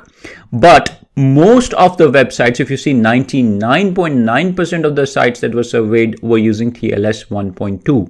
And ideally, if you ask me today, they should be on TLS 1.3 protocol, because it's the newest and more secure protocol as compared to TLS 1.2. So there should be a transition from TLS 1.2 to TLS 1.3. The other interesting thing that they show is, the good thing, actually, I would say a lot of websites are actually using the 2048 key length for the encryption, right? That is what we studied when we were learning about encryption. But there are certain sites which are using 3072, which is a bigger key length, which is always good. And if you see here, it also says which is the best protocol support. So if you see, the transition is more towards TLS 1.3. So the aim of the cybersecurity professionals is that this graph should go and be on the lower side, and TLS 1.3 should be on a higher side. So more websites should start utilizing TLS 1.3. right? And rest are more related to extended validation certificates, what kind of attacks these websites are prone to. So you can always go through it. And yeah, another interesting one is what kind of certificate signature algorithms most sites are using. The good thing is that 95.8% are using the SHA-256 hashing algorithm. And some are actually even using a higher algorithm, which is SHA-512, but most of them are using the SHA-256. So yeah, guys, you can always have a look, play around with it. And the good thing about this is you can even go back in time. So if you really want to go back, say several years back, keep clicking, and you can even go several years. I believe it takes data for several years. Let's say if we are using a time machine and we're back in, say, year 2016, how did it look like? So you see there is a transition that has happened, right? And now I'm talking about 2016 data, and at that time there were a lot of websites which were in F. So, and if you look at the protocol support, at that time TLS 1.3 was not even there. So which actually shows you that 2023 TLS 1.3 is a newer protocol, right? And at that time the best protocol support was TLS 1.2, right? And at that time the key length was still 2048. So lots of changes have happened. So people are moving in the right direction. If you see, these graphs these graphs have really gone down. So there are more sites that have come up in the A category and less sites are in F and D category, right? So yeah, you can always play around with this data, look around this website, and it would be good learning for you to get a good understanding of SSL, TLS, some comparisons. In the next lesson, we'll actually do some further theoretical comparisons between SSL and TLS. Thanks for watching. Oh, this would be a short and crisp comparison between SSL and TLS. So we already talked about SSL and TLS a bit, but this one will give you a quick comparison between SSL and TLS. So SSL, or the secure socket layer, was developed by Netscape, right? You might remember there was a Netscape Navigator web browser. It's been ages back. Netscape was very popular. So Netscape was a company which actually developed the secure socket layer. And TLS, which is the newer version of SSL, you can call it that way, it was developed by the IETF. So IETF stands for the Internet Engineering Task Force. So SSL was first released back in 1995. So it was released as version 2.0, and it was released back in 1995. So TLS almost released after 4 years. It was released in the year 1999. So SSL has around 3 versions, which includes the SSL 1.0, 2.0, and SSL 3.0. So after SSL 3.0, they didn't release any further versions of SSL because it was agreed that SSL has a lot of vulnerabilities. That's why they came up with TLS. And TLS has 4 versions, which started from TLS 1.0, 1.1, 1.2, and this is the most recent, which is TLS 1.3. And this is the recommended version that you should be using for your websites. And all versions of SSL have been deprecated due to security flaws. Very important, all versions. But still, when we saw in SSL labs, still there are so many websites, thousands, which are still using SSL, which they shouldn't be using because they are already having vulnerabilities. They are already having vulnerability flaws, security flaws, so they shouldn't be using it. And on the TLS side, TLS 1.0 and 1.1 have been deprecated since 2020, right? And 1.2 and 1.3 are in use. And the recommendation is that even if you are on 1.2, you should be moving on to TLS 1.3. Or any new websites that are coming up, they should always straight away go to TLS 1.3. And just a quick comparison between how the connection is made. In SSL, the connection uses a port, and in TLS, it uses a protocol. So clear distinction. So it uses a port to set up the explicit connection, and this uses a protocol to set up the implicit connection. So right. And yes, in terms of how it authenticates the messages, or the kind of encryption it's based on MAC, which is message authentication code, but in TLS they use HMAC. So H is the additional thing. H stands for hash-based MAC message authentication code. So it's straight away related to what we did. We did a deep dive on hashing. What was hashing? You just pass your message through a hashing algorithm to get a fixed length output, right? And then you can encrypt it using your private key. Right. So that is what the TLS is based on. So TLS uses hashing, but the SSL doesn't use hashing, and uses MAC. So just a very, very quick, I would say, comparison between SSL and TLS. In the next video, we will take a look at another newer protocol for security, which is MTLS. Thanks for watching. Okay, so the time has come to look at MTLS. what does MTLS stand for? So MTLS stands for mutual TLS, right? So as the name suggests, mutual, it is both ways. So till now, whenever we talked about TLS, we have talked about the client and the server. And every time we said you have a client and you have a server. But in this case, let's say when you are visiting a website like HSBC or you're visiting Amazon, the server used to send you the digital certificate, right? The server always used to send you the digital certificate. Client never used to send a digital certificate. And this digital certificate was always signed by the trusted authority, which was the certificate authority or a CA. And this is why we call it a one-way TLS, right? But what happens in a MTLS, as the name suggests, mutual TLS, here the server tells the client, hey client, if you want to talk to me, you also need to provide me the certificate because I need to ensure that you are the right person I'm talking to. Because till now in one-way TLS, it doesn't matter to the server, whatever the client is, because in one-way TLS, we just want to ensure that we are actually talking to HSBC or we are talking to Amazon.co.uk. But here, the server is questioning the client that, hey, if you want to talk to me, you need to provide the certificate as well. And that's why an MTLS is called a two-way TLS. Right. So, and if you see this example in this, it will get really easy for you. So here, the client connects to the server. And as we studied in one-way TLS, the server presents the TLS certificate. So the server sends its TLS certificate to the client. The client verifies the server's certificate because how it verifies, I told you that the web browser will check based on the CA's public key, right? And in this case, then number 4 is the client presents the TLS certificate. Now it's client's turn. So server asks, hey, I've already given you the certificate. Now you need to give me your certificate back. I need to check as well, right? So the client presents the TLS certificate, the server verifies the client certificate, and server grants the access. So once the server has granted the access, then this secure communication starts taking place between the client and server. And this is all encrypted communication. So let's take a look. So MTLS stands for mutual TLS or mutual authentication. MTLS enforces mutual authentication requiring both client and server to present a valid digital certificate, right? That is what we understood. And as I said, this is also called a two-way TLS and we call it two-way trust. So in MTLS, client verifies the authenticity of the server certificate and server verifies the authenticity of the client certificates. It's as simple as that. Please don't get yourself confused.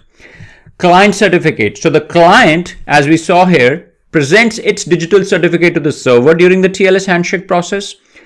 This certificate contains the client's public key and signed by the trusted CA. Same like what the server used to do. Like if you were Amazon.co.uk or Cloud Alchemy or say HSBC, you used to get your certificate, digital certificate signed by a trusted CA, and you used to put your public key inside that certificate. Same way, the client has to put its public key and get it signed by the CA. Same way you will see what happens in server certificate. Exactly the same thing. The server presents its digital certificate to the client and the server certificate also contains the public key. So server's public key here and signed by a trusted CA. Same concept. And yes, so because it is two-way TLS, we are adding an additional layer of security here, right? So MTLS adds extra layer of security by ensuring both parties are authenticated, because previously the server didn't care whoever you are, the client, whoever is asking for services from the server used to give that service. But now they are saying this mitigates the risk associated with unauthorized access or man-in-the-middle attacks, because here now both the client and server know each other and they know, yes, we are part of the same trusted CA and we know each other and we can securely connect and talk to each other. So normally they say, what is the use case? So MTLS is normally used in scenarios which need stronger authentication. Normally I've seen a lot of cloud vendors, whenever you are using their services, their APIs, they would always be MTLS based or mutual TLS based. So MTLS can be used for accessing sensitive APIs. Microservices, a lot of microservices these days are using MTLS, and also most of the web services that you will see are actually based on MTLS. So guys, I think you've got a very good understanding now. So whatever I told you, we have studied everything at length in the previous videos. If you really feel confused, always go back to those videos, read about those digital certificates, and have a look at those videos where we studied the TLS, where we studied what is digital certificate, what are trusted CAs. And this is all just a crux of everything. And what we learned here is MTLS, which is the mutual TLS. I hope you liked it. Thanks for watching.